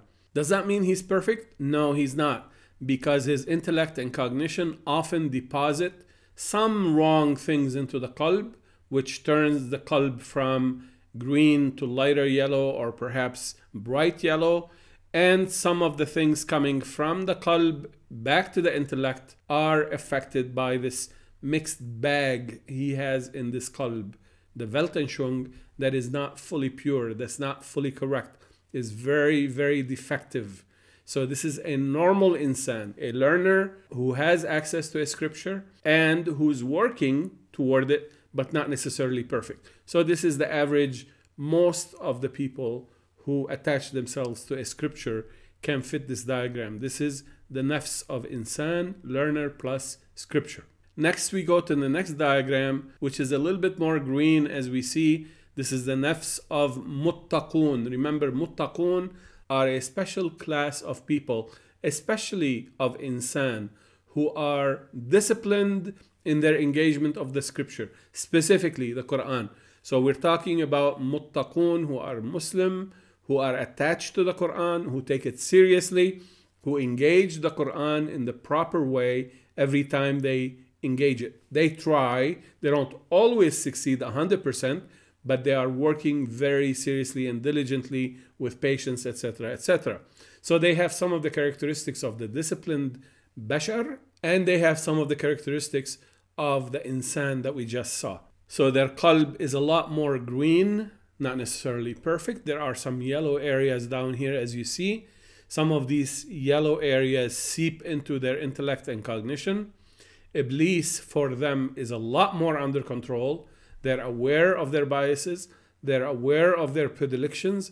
They rein in Iblees. They don't allow Iblees to control them. So as much as possible, they ask questions of themselves before issuing opinions and decisions.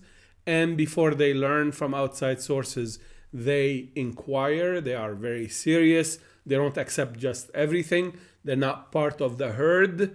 They think, they reflect, they take it very seriously, they work on themselves, and therefore their qalb is a lot cleaner, a lot greener, and therefore the connection with Allah subhanahu wa ta'ala is open. They have access to Jannat, and Allah subhanahu wa ta'ala helps them by repairing their arsh. So now we have a qalb that contains a Weltanschauung, but it's starting to lean toward the arsh. Remember, arsh is closer to perfection. It's where Allah subhanahu wa ta'ala establishes his full dominion. Full arsh is the arsh of al-abrar. We're going to see this next. But for the muttaqun, it's very close, but it's still a Weltanschauung. It's not perfect. As far as al-abrar, we have a lot better picture. The qalb is full of the arsh of Allah subhanahu wa ta'ala. Everything that comes from the qalb into their intellect and cognition is guided by the divine guidance from Allah subhanahu wa ta'ala that's in their qalb. Their intellect and cognition does not pollute al-qalb or the arsh of Allah. The divine revelation reinforces the arsh of Allah. The naskh happen regularly, so if there is any mistakes, Allah subhanahu wa ta'ala helps them clean it up. And we saw this when we discussed naskh for Rusul and Anbiya, if you remember. And their conscious processes ooze with all sorts of beautiful things. So these are al-abrar, the highest class of people who allow Allah subhanahu wa ta'ala to have full control over their arsh, and they have very special relationship with Allah subhanahu wa ta'ala. Their Iblees, remember, is fully under control. They don't make mistakes that allow their cognitive biases and predilections to derail them from the way of Allah subhanahu wa ta'ala.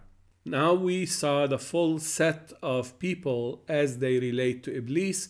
Now we introduce Shaytan. Where does Shaytan live in all of this? Shaytan lives in the subconscious fully. Shaytan acts as a shield to cover the Weltanschauung and the qalb. So I hope you see that in here the qalb was fully available to receive the divine revelation. Now with Shaytan, Shaytan blocks the divine revelation, blocks the nisaaꜤ, blocks also part of the Zikr that comes out from here into the cognition. So Shaytan is acting to restrict all of these green arrows that come into the qalb. And therefore your intellect and your cognition don't have the benefit of full access to the arsh as with al-abrar and al-muttaqun. So this is the nafs of insan with Shaytan, as you see in here. Notice that this red egg shape in here actually covers up the heart. So that's why we read earlier, وَجَعَلْنَا عَلَى قُلُوبِهِمْ أَكِنَّةً. We covered their hearts with blankets like covers that prevent them from receiving the guidance and from hearing the guidance. And therefore, they don't receive the nisaaꜤ, the repair of the Weltanschauung. And therefore, this becomes a closed system where they mislead themselves and they think some more to cause their Weltanschauung to be more defective, which also causes their thinking to go wrong, and so on and so forth. And they think they are rightly guided. They don't question their own opinions because their Iblees is very active and they are willing to receive without questioning. So this is what Shaytan helps to do. It prevents us from having access to the source of truth from Allah, and it empowers Iblees. Why? Because Iblees can only be defeated if we have a good relationship with Allah subhanahu wa ta'ala. And with this, we move to the worst part, the worst type of human being, a nafs of jinn with a shaytan. So we talked about jinn separately, we talked about shaytan separately. Now we talk about a person who is described in the Quran as shayateen al-insi wal-jinn. So there is shayateen of ins and there is shayateen of jinn. So we're talking about shaytan of jinn. So he's suffering from the effect of Iblees, and he's suffering also from the effect of Shaytan. And as you see on this diagram, it's pretty red all over the place. An-nafs, which is the largest circle in here, has conscious processes that are pretty stained with the effect of Shaytan. Shaytan has spilled over into the area of Iblees and the full intellectual aspects of this person. Everything that comes out from the intellectual cognition is red. Everything that goes back into the intellect and cognition is red. There is no connection with the divine. There is no nisaaꜤ happening. This person moves from worse to worse, and they cause damage to a lot of people who are around them, while some of them think they are rightly guided. So this is a very serious diagram. I hope this brings the picture home as to what is Iblees and what is Shaytan and what is the difference between the two. So now I hope you've noticed that with the Shaytan present, when this red egg-like thing comes in here into the picture, these green arrows are blocked, they're stopped. We stop receiving the divine guidance and our situation gets worse and worse. وَالْعِيَاذُ بِاللَّهِ. So there is great antagonism between Shaytan and Ar-Rahman, who is the source of the divine guidance that we receive. I'm not going to talk about Ar-Rahman a lot in this segment, just to keep this segment from being excessively long. But inshallah, in future segments, we will talk a lot more about Ar-Rahman. I want to focus a little bit about Surah Maryam, where Ibrahim alayhi salam is talking to his father, and he says, يا أبتي لا تعبد الشيطان إن الشيطان كان للرحمن عصيا. يا أبت إني أخاف أن يمسك عذاب من الرحمن فتكون للشيطان وليا. Oh my father, do not worship Shaytan. Shaytan is specifically for Ar-Rahman, disobedient. So we have a direct connection. Again, we're reading in accordance with the reversal of this order. The traditional way of saying this sentence, كان عصيا للرحمن. So Ar-Rahman should come after عصيا. But Allah subhanahu wa ta'ala put للرحمن before عصيا to bring exclusivity or special focus to Ar-Rahman. So Shaytan is specifically for Ar-Rahman, disobedient. As we will see in future segments, Ar-Rahman is the attribute of Allah subhanahu wa ta'ala that relates to communicating with Him, that relates to our ability to receive rahmah in the sense of direct guidance from Allah subhanahu wa ta'ala. We will see a lot more about this inshaAllah.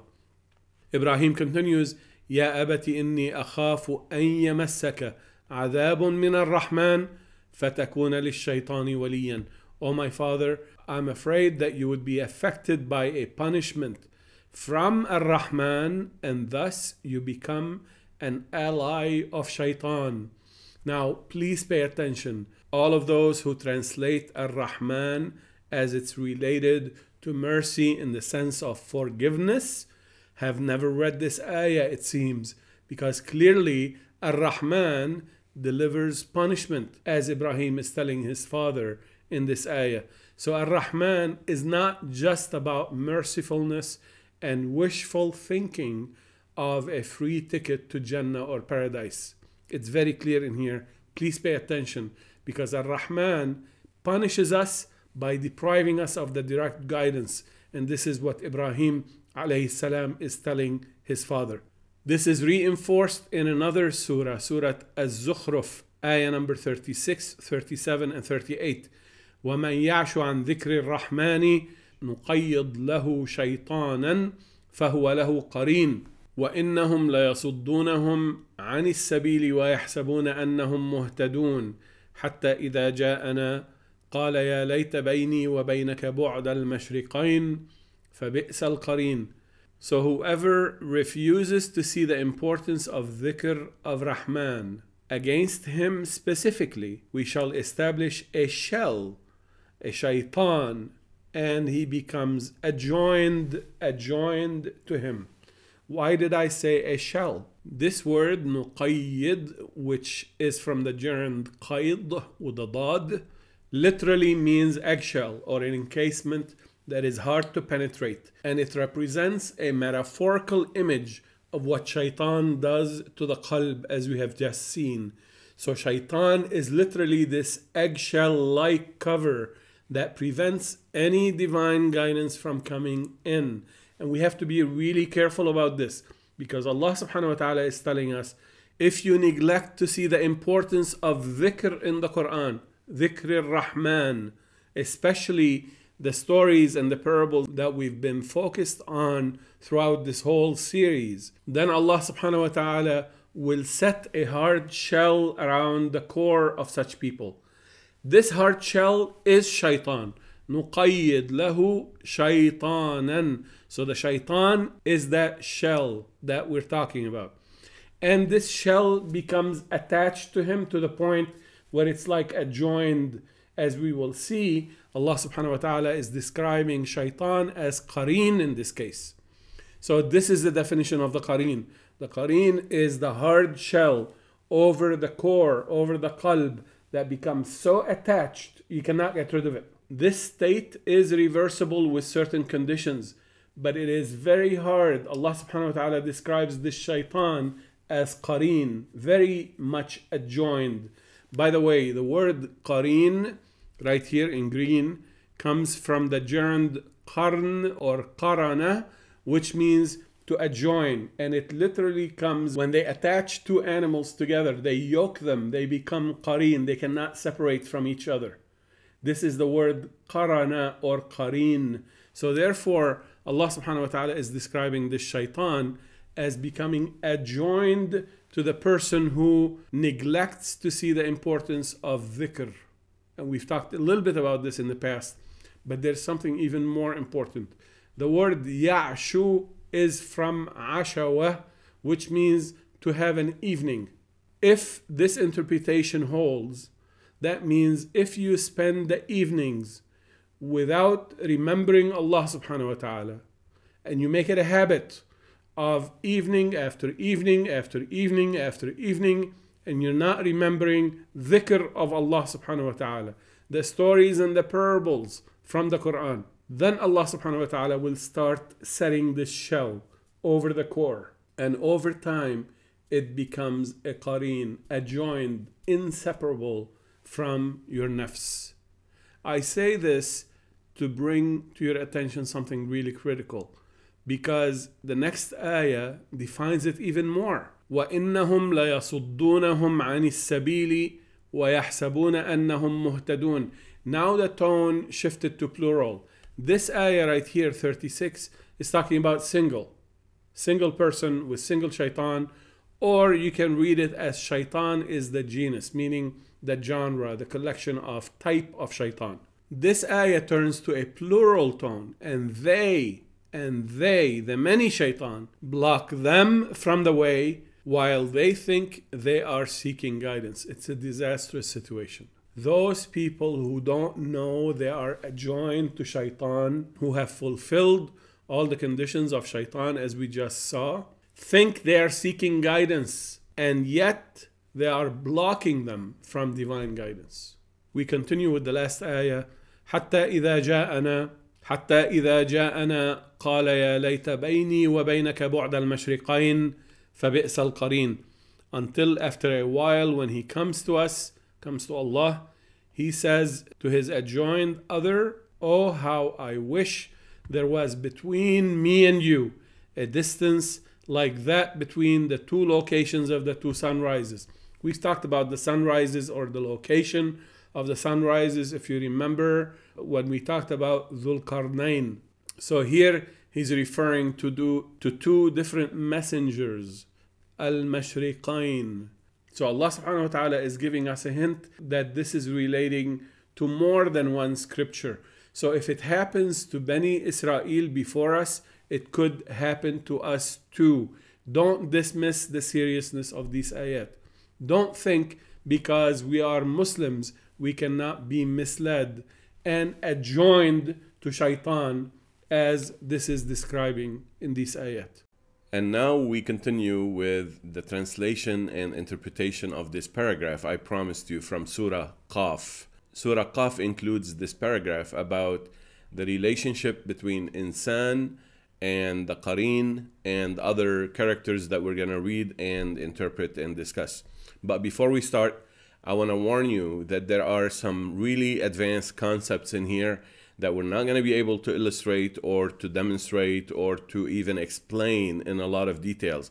I include hints about them to those of you who are more advanced in their engagement of the Quran and they appreciate the concepts that we're talking about. Please do not write about these concepts in the comment stream. Please do not discuss these things in a public manner, because some of these concepts I'm not ready to share with everyone else. I just give them to you as a gift for those of you who have persisted with me throughout this whole segment and stayed with this segment all the way to the end. So I hope you appreciate this gift, and if you need to discuss it, please use the email which is included in the description box to communicate with me directly. So we start, وَلَقَدْ خَلَقْنَا الْإِنسَانَ وَنَعْلَمُ مَا تُوَسْوِسُ بِهِ نَفْسُهُ. And we have created insan, the directly guidable man, and we know whatever his nafs secretly insinuates to him. Remember, we talked about tuwaswis, and this is a verb of shaitan. So this is clearly talking about a part of insan that is the shaitan, as we have discussed. وَنَحْنُ أَقْرَبُ إِلَيْهِ مِنْ حَبْلِ الْوَرِيدِ. And we are closer to him than his jugular vein, the vein that actually connects the heart through the neck all the way to the brain. إِذْ يَتَلَقَّى الْمُتَلَقِّيَانِ. Such as when the two receivers receive. Remember, whenever we have this pattern of two words of the same gerund following each other back to back, there is something that the Quran is drawing our attention to.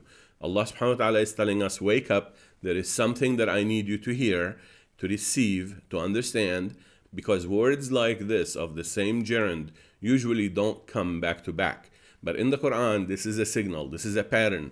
So Allah subhanahu wa ta'ala is telling us, pay attention, I'm saying something interesting in here, something unusual, something perhaps that the average reader may not pick up on.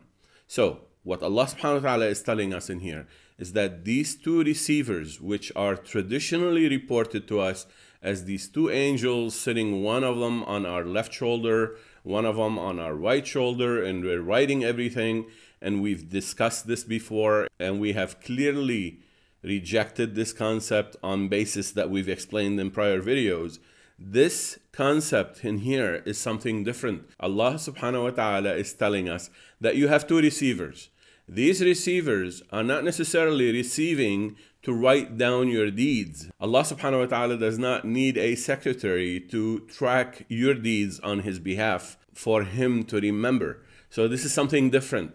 Allah subhanahu wa ta'ala is telling us you have two characters with you receiving live in real time everything that we're gonna see you do and you say. So anytime we see this pattern, we have to stop and reflect and ask ourselves, what is the Quran trying to tell us? Why is it using this pattern? إِذْ يَتَلَقَّى الْمُتَلَقِّيَانِ, when the two receivers receive, and I added in here of deception, and you will see why. عَنِ الْيَمِينِ وَعَنِ الشِّمَالِ قَعِيدٌ, one of them, Iblees, from beyond the righteousness and from beyond the wickedness on the left hand, taking a position vigilantly against the insan on his path to follow the methodology for self-correction.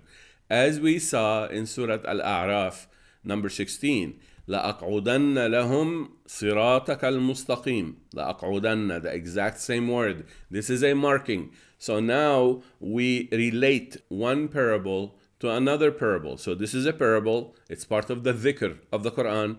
And that one in Surah Al-A'raf is also a parable from what Allah subhanahu wa ta'ala is teaching us about Iblees and his strategy in that ayah. So there we learned about the right hand, or beyond the right hand specifically, and beyond the left hand, as is exactly in this ayah. عَنِ الْيَمِينِ وَعَنِ الشِّمَالِ. So immediately through the marking, we get a clear indication that Allah subhanahu wa ta'ala is talking about Iblees. So therefore, he's not talking about the two angels that the tradition has talked about. So therefore, we continue. مَا يَلْفِظُ مِنْ قَوْلٍ إِلَّا لَدَيْهِ رَقِيبٌ عَتِيدٌ. Not a saying does he, the insan, utter, but listening to him is a second observer, shahid, as we will see in a few seconds. This observer is Shaytan, consenting justifier. Raqib, consenting. Atid is a justifier.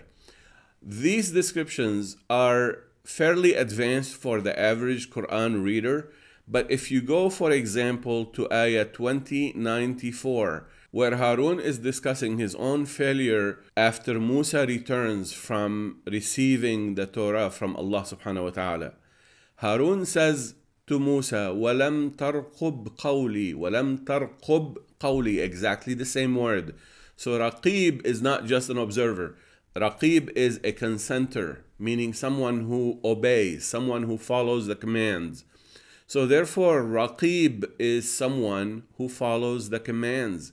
Here we have one of these two characters that Allah subhanahu wa ta'ala is discussing in these ayat. One of them is consenting, is obeying, is following what we choose for him to do. What else does he do? A justifier, atid. We will see this when we discuss the story of Yusuf. وَأَعْتَدَتْ لَهُنَّ مُتَّكَأً. She prepared for them a legal justification for what they were about to do. The verb أَعْتَدَ in the Quran consistently refers to this concept where there is some justification being prepared. It is not just أَعَدَّ. For my Arabic speaking brothers, please pay attention. أَعَدَّ is something different, to prepare. أَعْتَدَ or atid or أَعْتَدَت refers to preparing a justification, usually of a legal kind or some logical justification. Here we clearly have a character within An-NissaaꜤ, within An-Nafs, sitting with An-Nafs, and preparing justifications. So we say this is Shaytan, and you're going to see why. There's more description coming throughout the rest of these ayat that are going to give us a clear indication based on the nafs psychological model that I just shared with you a little earlier. You're going to see how Shaytan is actually sitting there, observing, watching us, and receiving instructions, raqib, and providing justification. So all of these functions are part of Shaytan's character or Shaytan's responsibility or role. Now we continue. وَجَاءَتْ سَكْرَةُ الْمَوْتِ بِالْحَقِّ ذَلِكَ مَا كُنْتَ مِنْهُ تَحِيدٌ.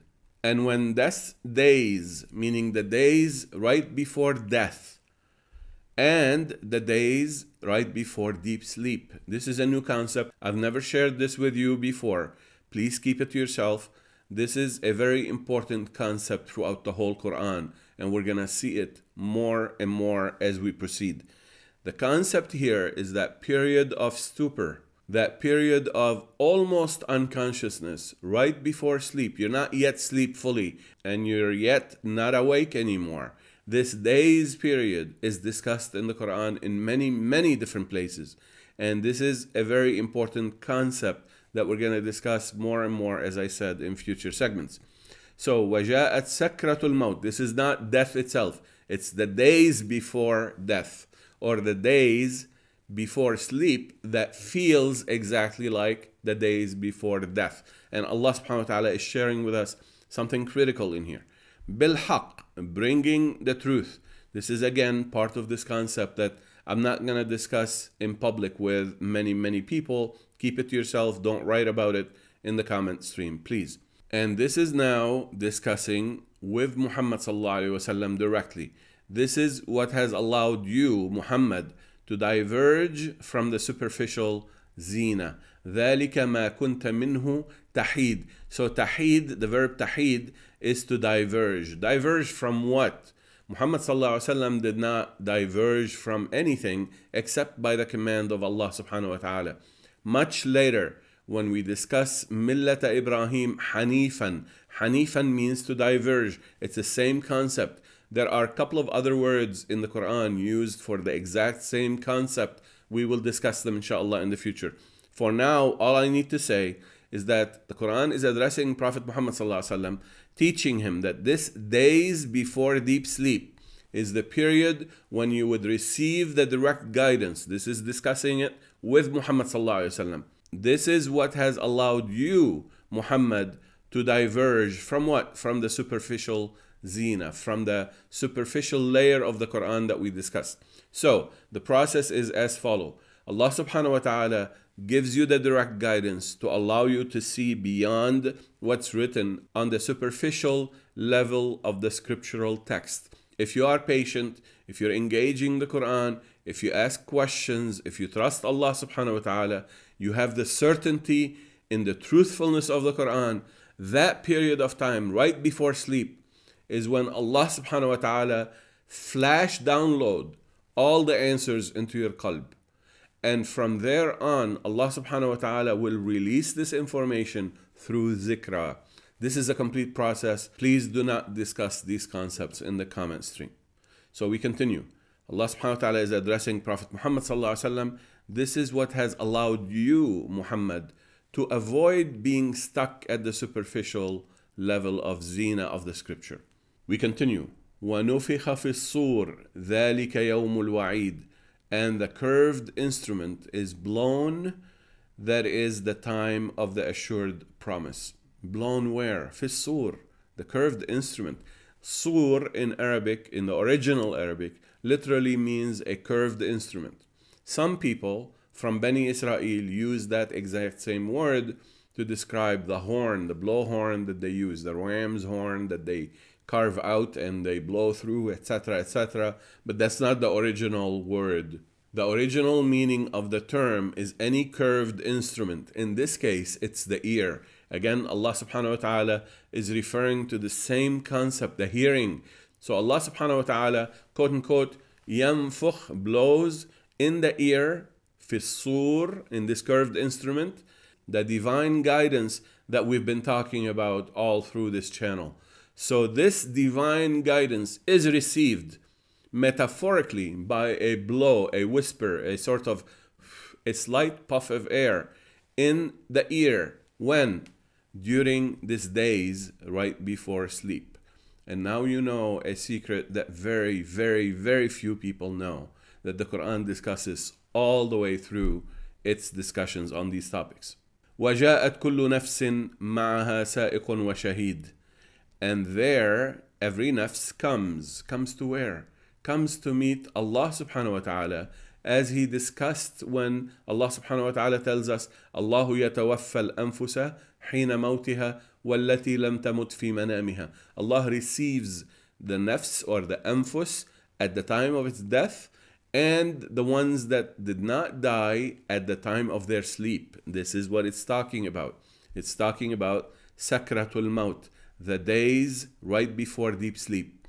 Therefore, when Allah subhanahu wa ta'ala says, وَجَاءَتْ كُلُّ نَفْسٍ, Allah is receiving, is retrieving this nafs. Why? To give it its due account and its due guidance. Therefore, when we see وَنُفِخَ فِي الصُّورِ, you're receiving the divine message from Allah subhanahu wa ta'ala at this exact moment. And Allah subhanahu wa ta'ala is describing that this nafs comes with two characters. One of them is sa'iq, a driver, and the other one is a witness, shaheed.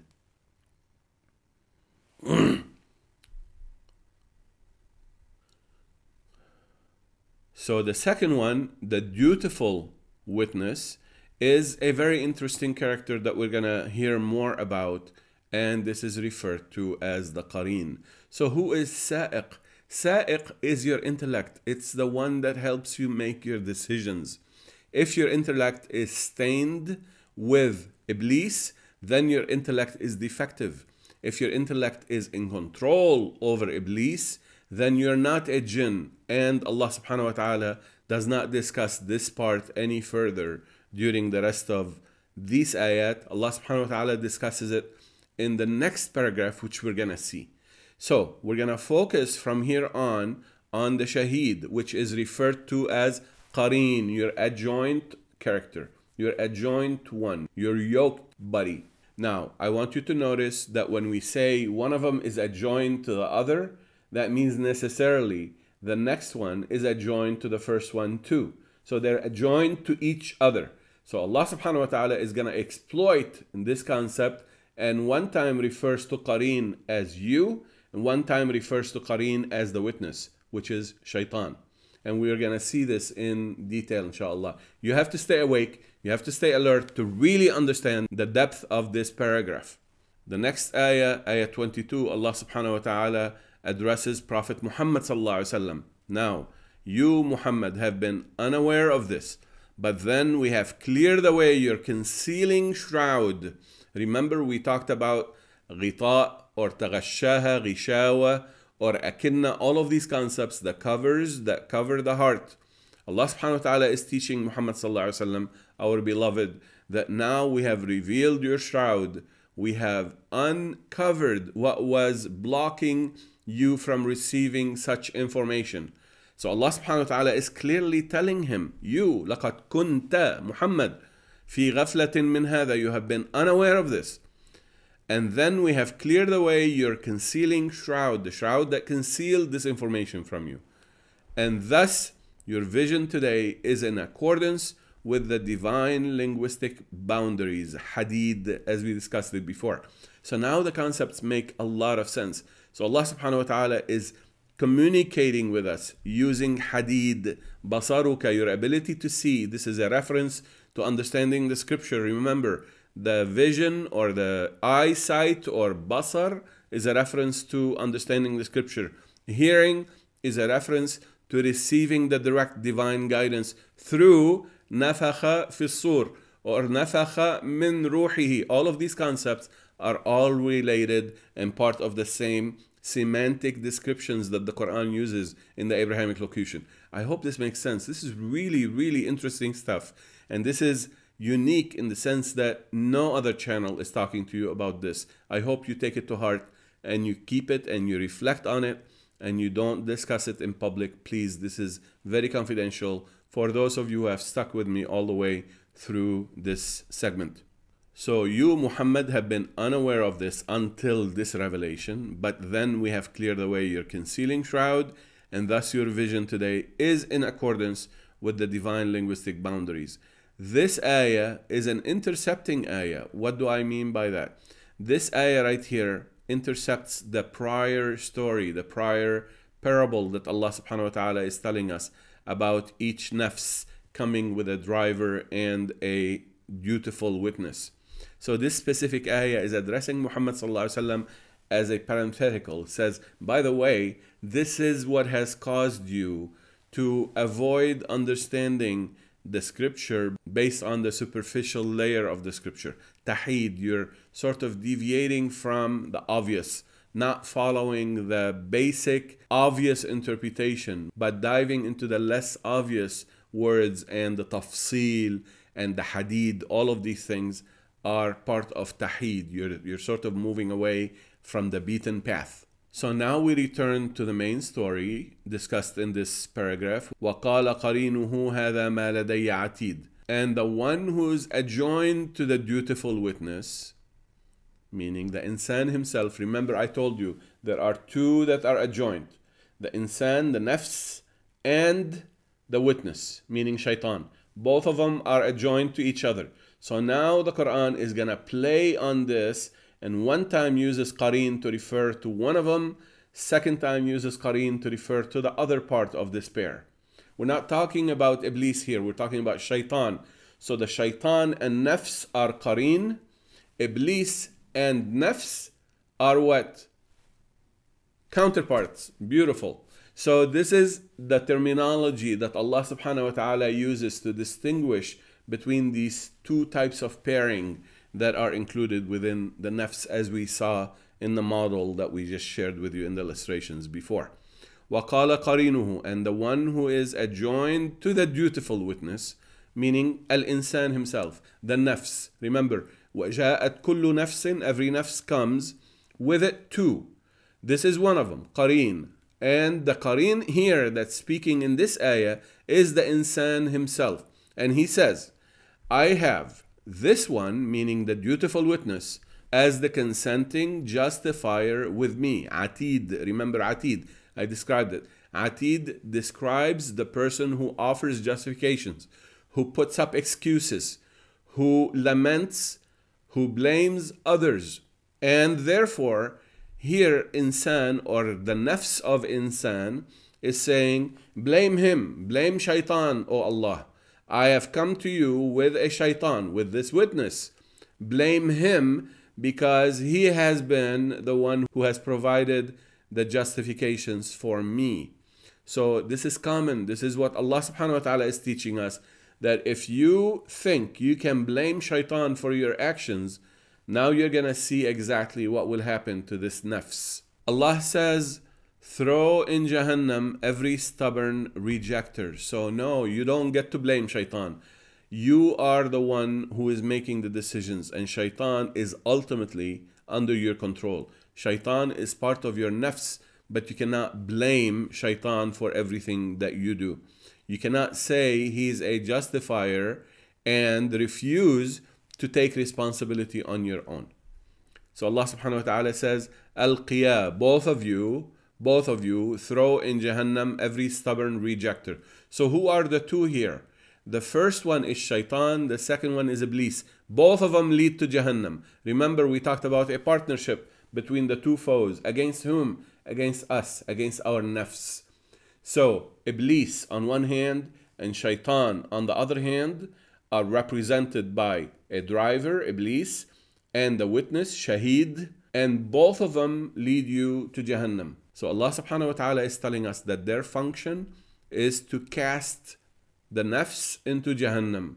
So who is being cast into Jahannam? The people who are stubborn rejectors, kaffar, repeatedly rejecting, anid, stubborn, manna'in lil khair, refusing or preventing the reception of the good application about the scripture, good understanding of the scripture. Suspicious obtruder, they interrupt your reception of guidance. They cause doubts. They don't want you to trust Allah. They don't want you to have this relationship of certainty with Allah subhanahu wa ta'ala. They don't want you to feel the tranquility in your heart. This murib, this cause of suspicions and doubts. الذي جعل مع الله إلها آخر, who has taken with Allah another deity. And then ألقياه في العذاب الشديد, and then throw him into the severe punishment. So Allah subhanahu wa ta'ala now has talked about Jahannam and talked about severe punishment. Both, and they're different. They're not the same. Don't assume they're the same thing. Otherwise Allah subhanahu wa ta'ala would not have put two separate ayat as we see in here. We will talk more about Jahannam in the future and about this adab shadid, the severe punishment. Remember, the scene is during the death days, meaning the days right before death and the days right before deep sleep, where an-nafs is coming to receive from Allah. Receive what? Either rewards or further distraction, further misdirection, further confusion, as promised by Allah subhanahu wa ta'ala in the Quran for those who reject and those who belie.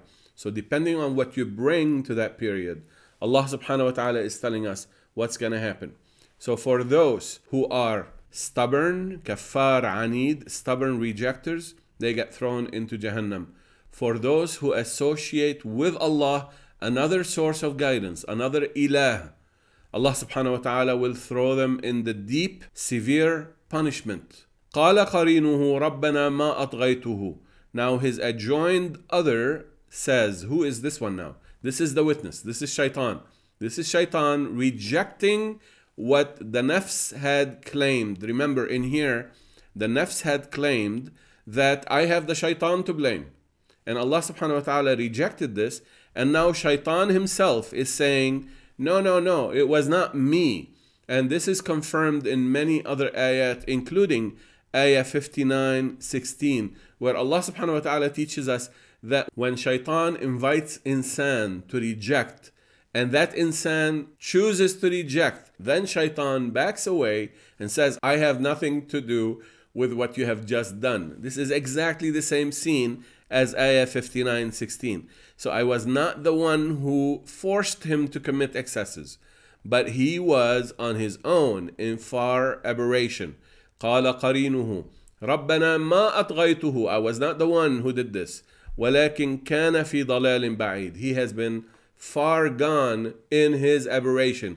In other words, he was just seeking justification for me. I did not cause him to go seeking that rejection and that denying that he did. I hope this is really clear. And this is a shocking understanding of these ayat. This is giving us a deep metaphorical representation of all that goes on between the different parts of our nafs, as we just described. قال لا تختصموا لدي وقد قدمت إليكم بالوعيد. Allah subhanahu wa ta'ala says, you are not to quarrel regarding what you heard from me. And I have proffered you, given you in advance the warnings and the news and the information.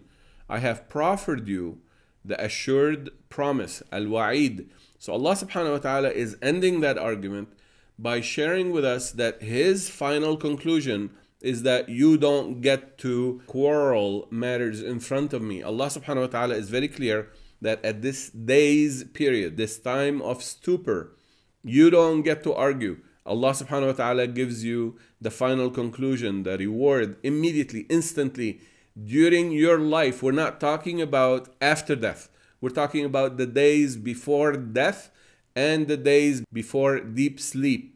So Allah subhanahu wa ta'ala is clearly telling us, you don't get to argue. You are going to be given your account based on what you've done. But he's sharing with us what the insan will say, the one who is adjoined to the witness, and what the witness will reply, meaning what Shaytan will refuse to take responsibility for the actions of an-nafs.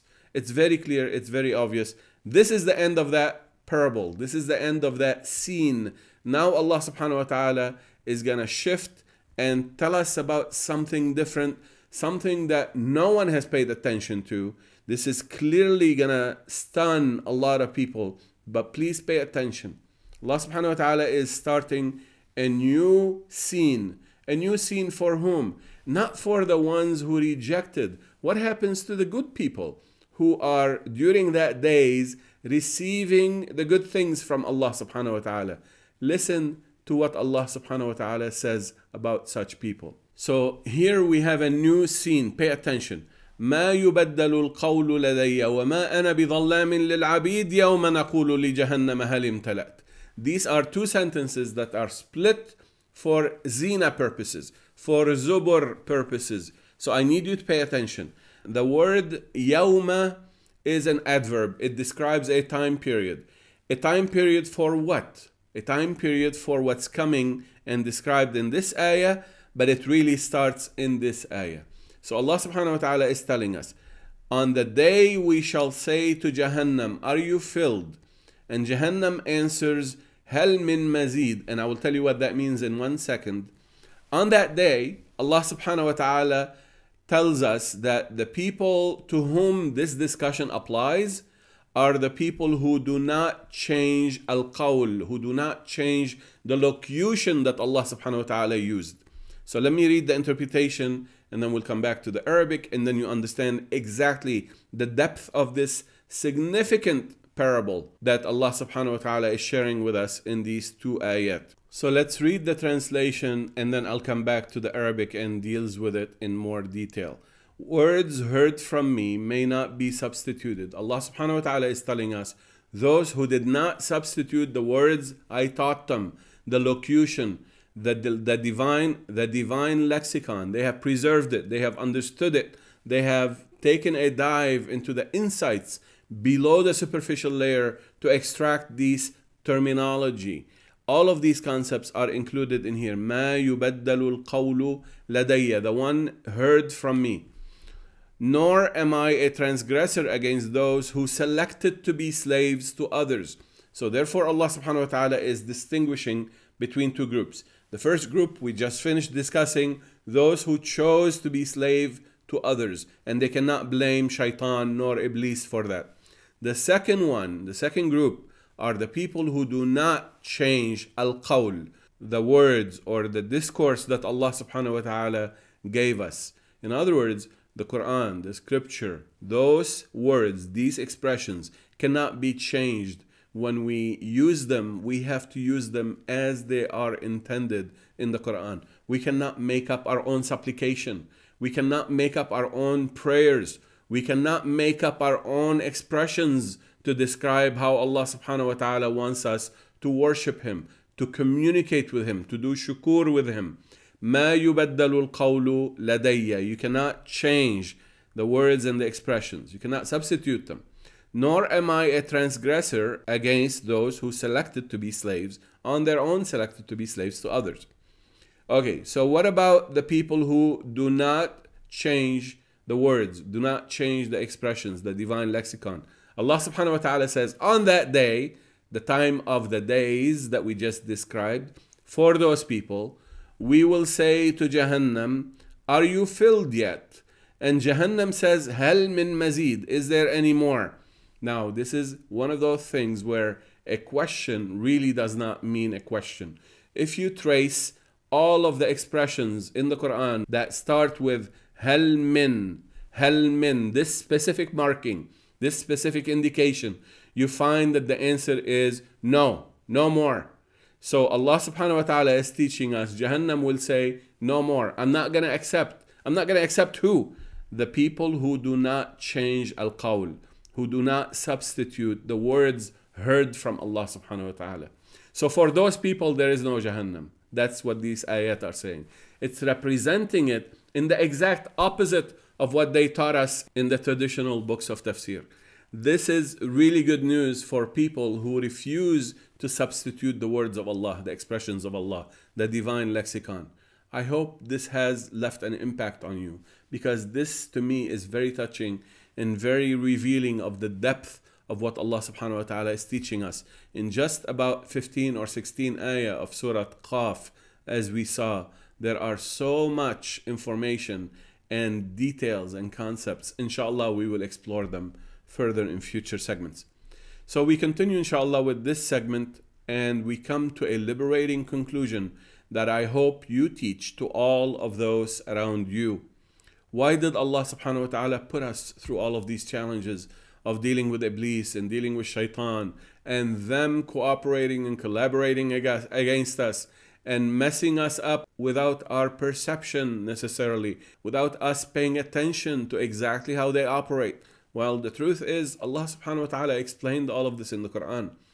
Some of the people who have taken it upon themselves to explain the Quran have neglected or failed to explain to Muslims the seriousness of all of these issues. It is not the fault of the Quran. It's not the fault of Allah subhanahu wa ta'ala, astaghfirullah. It's the fault of people who did not convey to us all of these concepts and train us since we were children to understand these issues. Now, faith is empty without dealing with resistance that challenges that faith.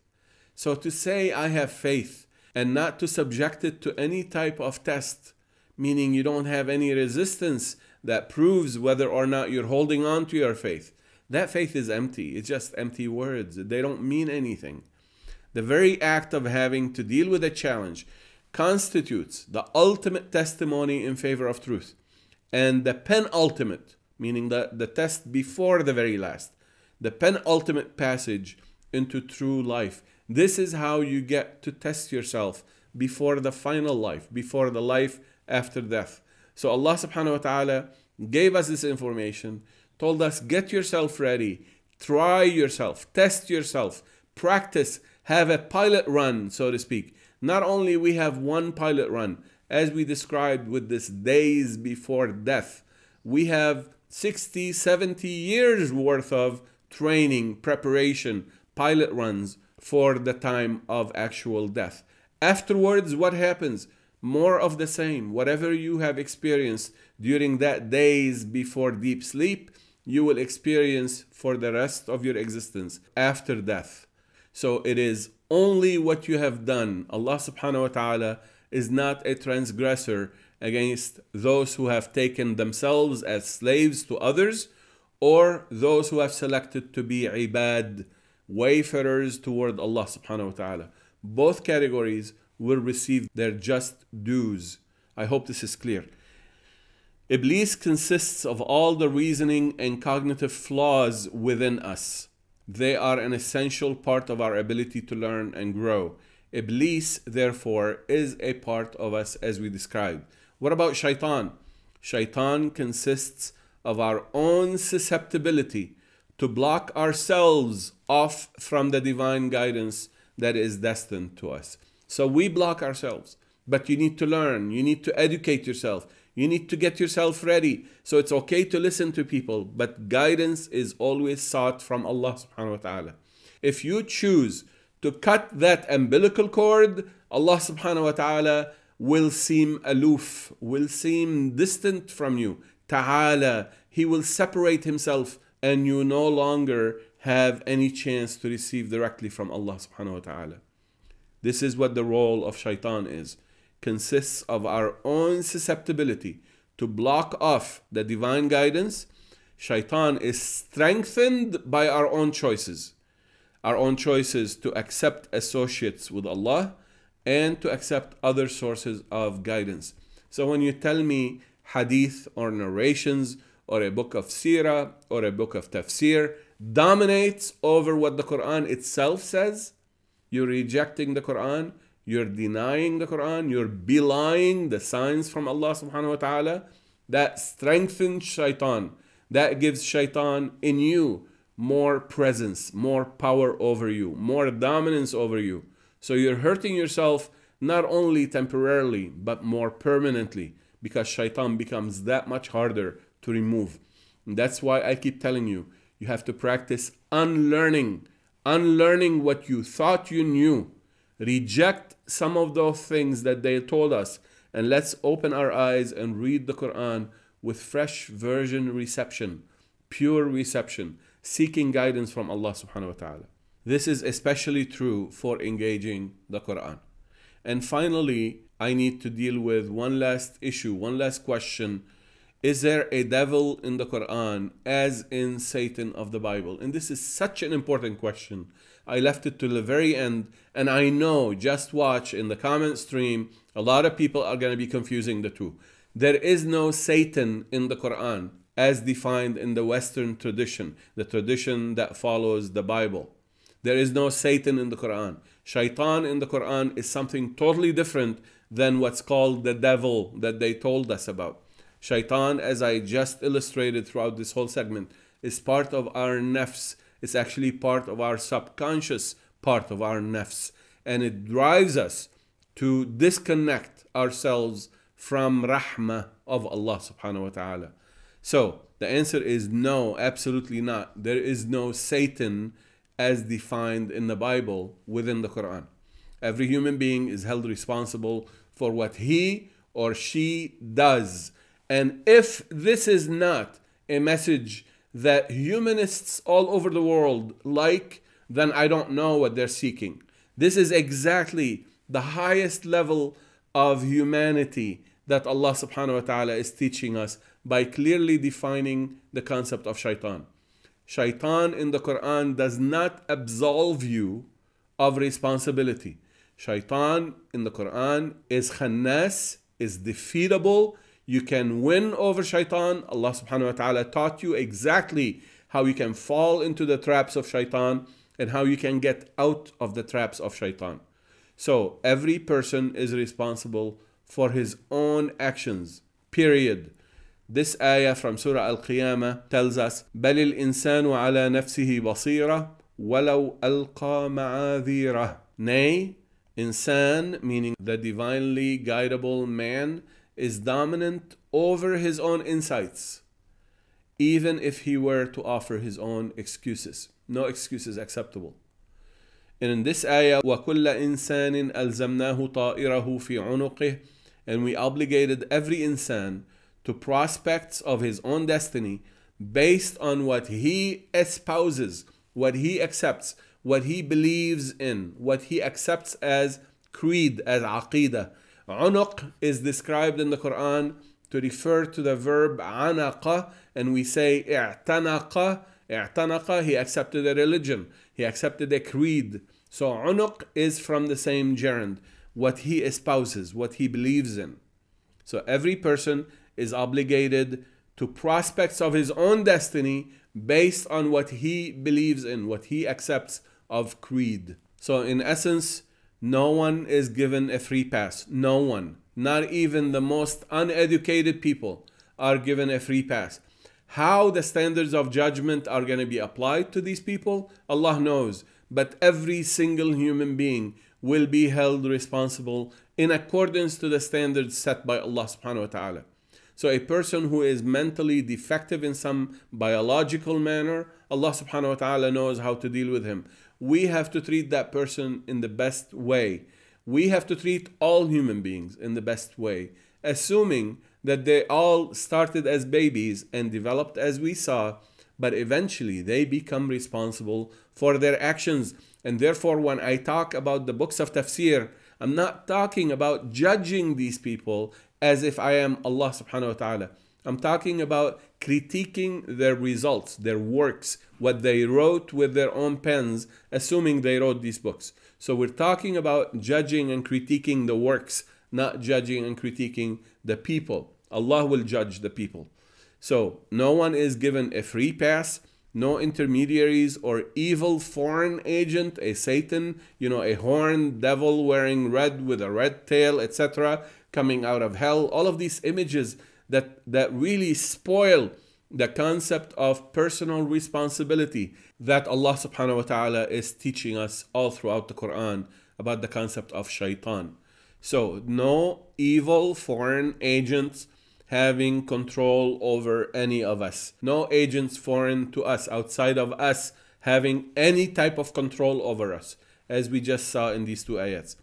So it is just you, yourself, and Allah, and you have no one else to blame or to provide justification on your behalf or to have to defend you. No one will want to defend you. Now we move to the dua. الحمد لله الذي هدانا لهذا وما كنا لنهتدي لولا أن هدانا الله لقد جاءت رسل ربنا بالحق. Thank you very much for watching. سلام عليكم.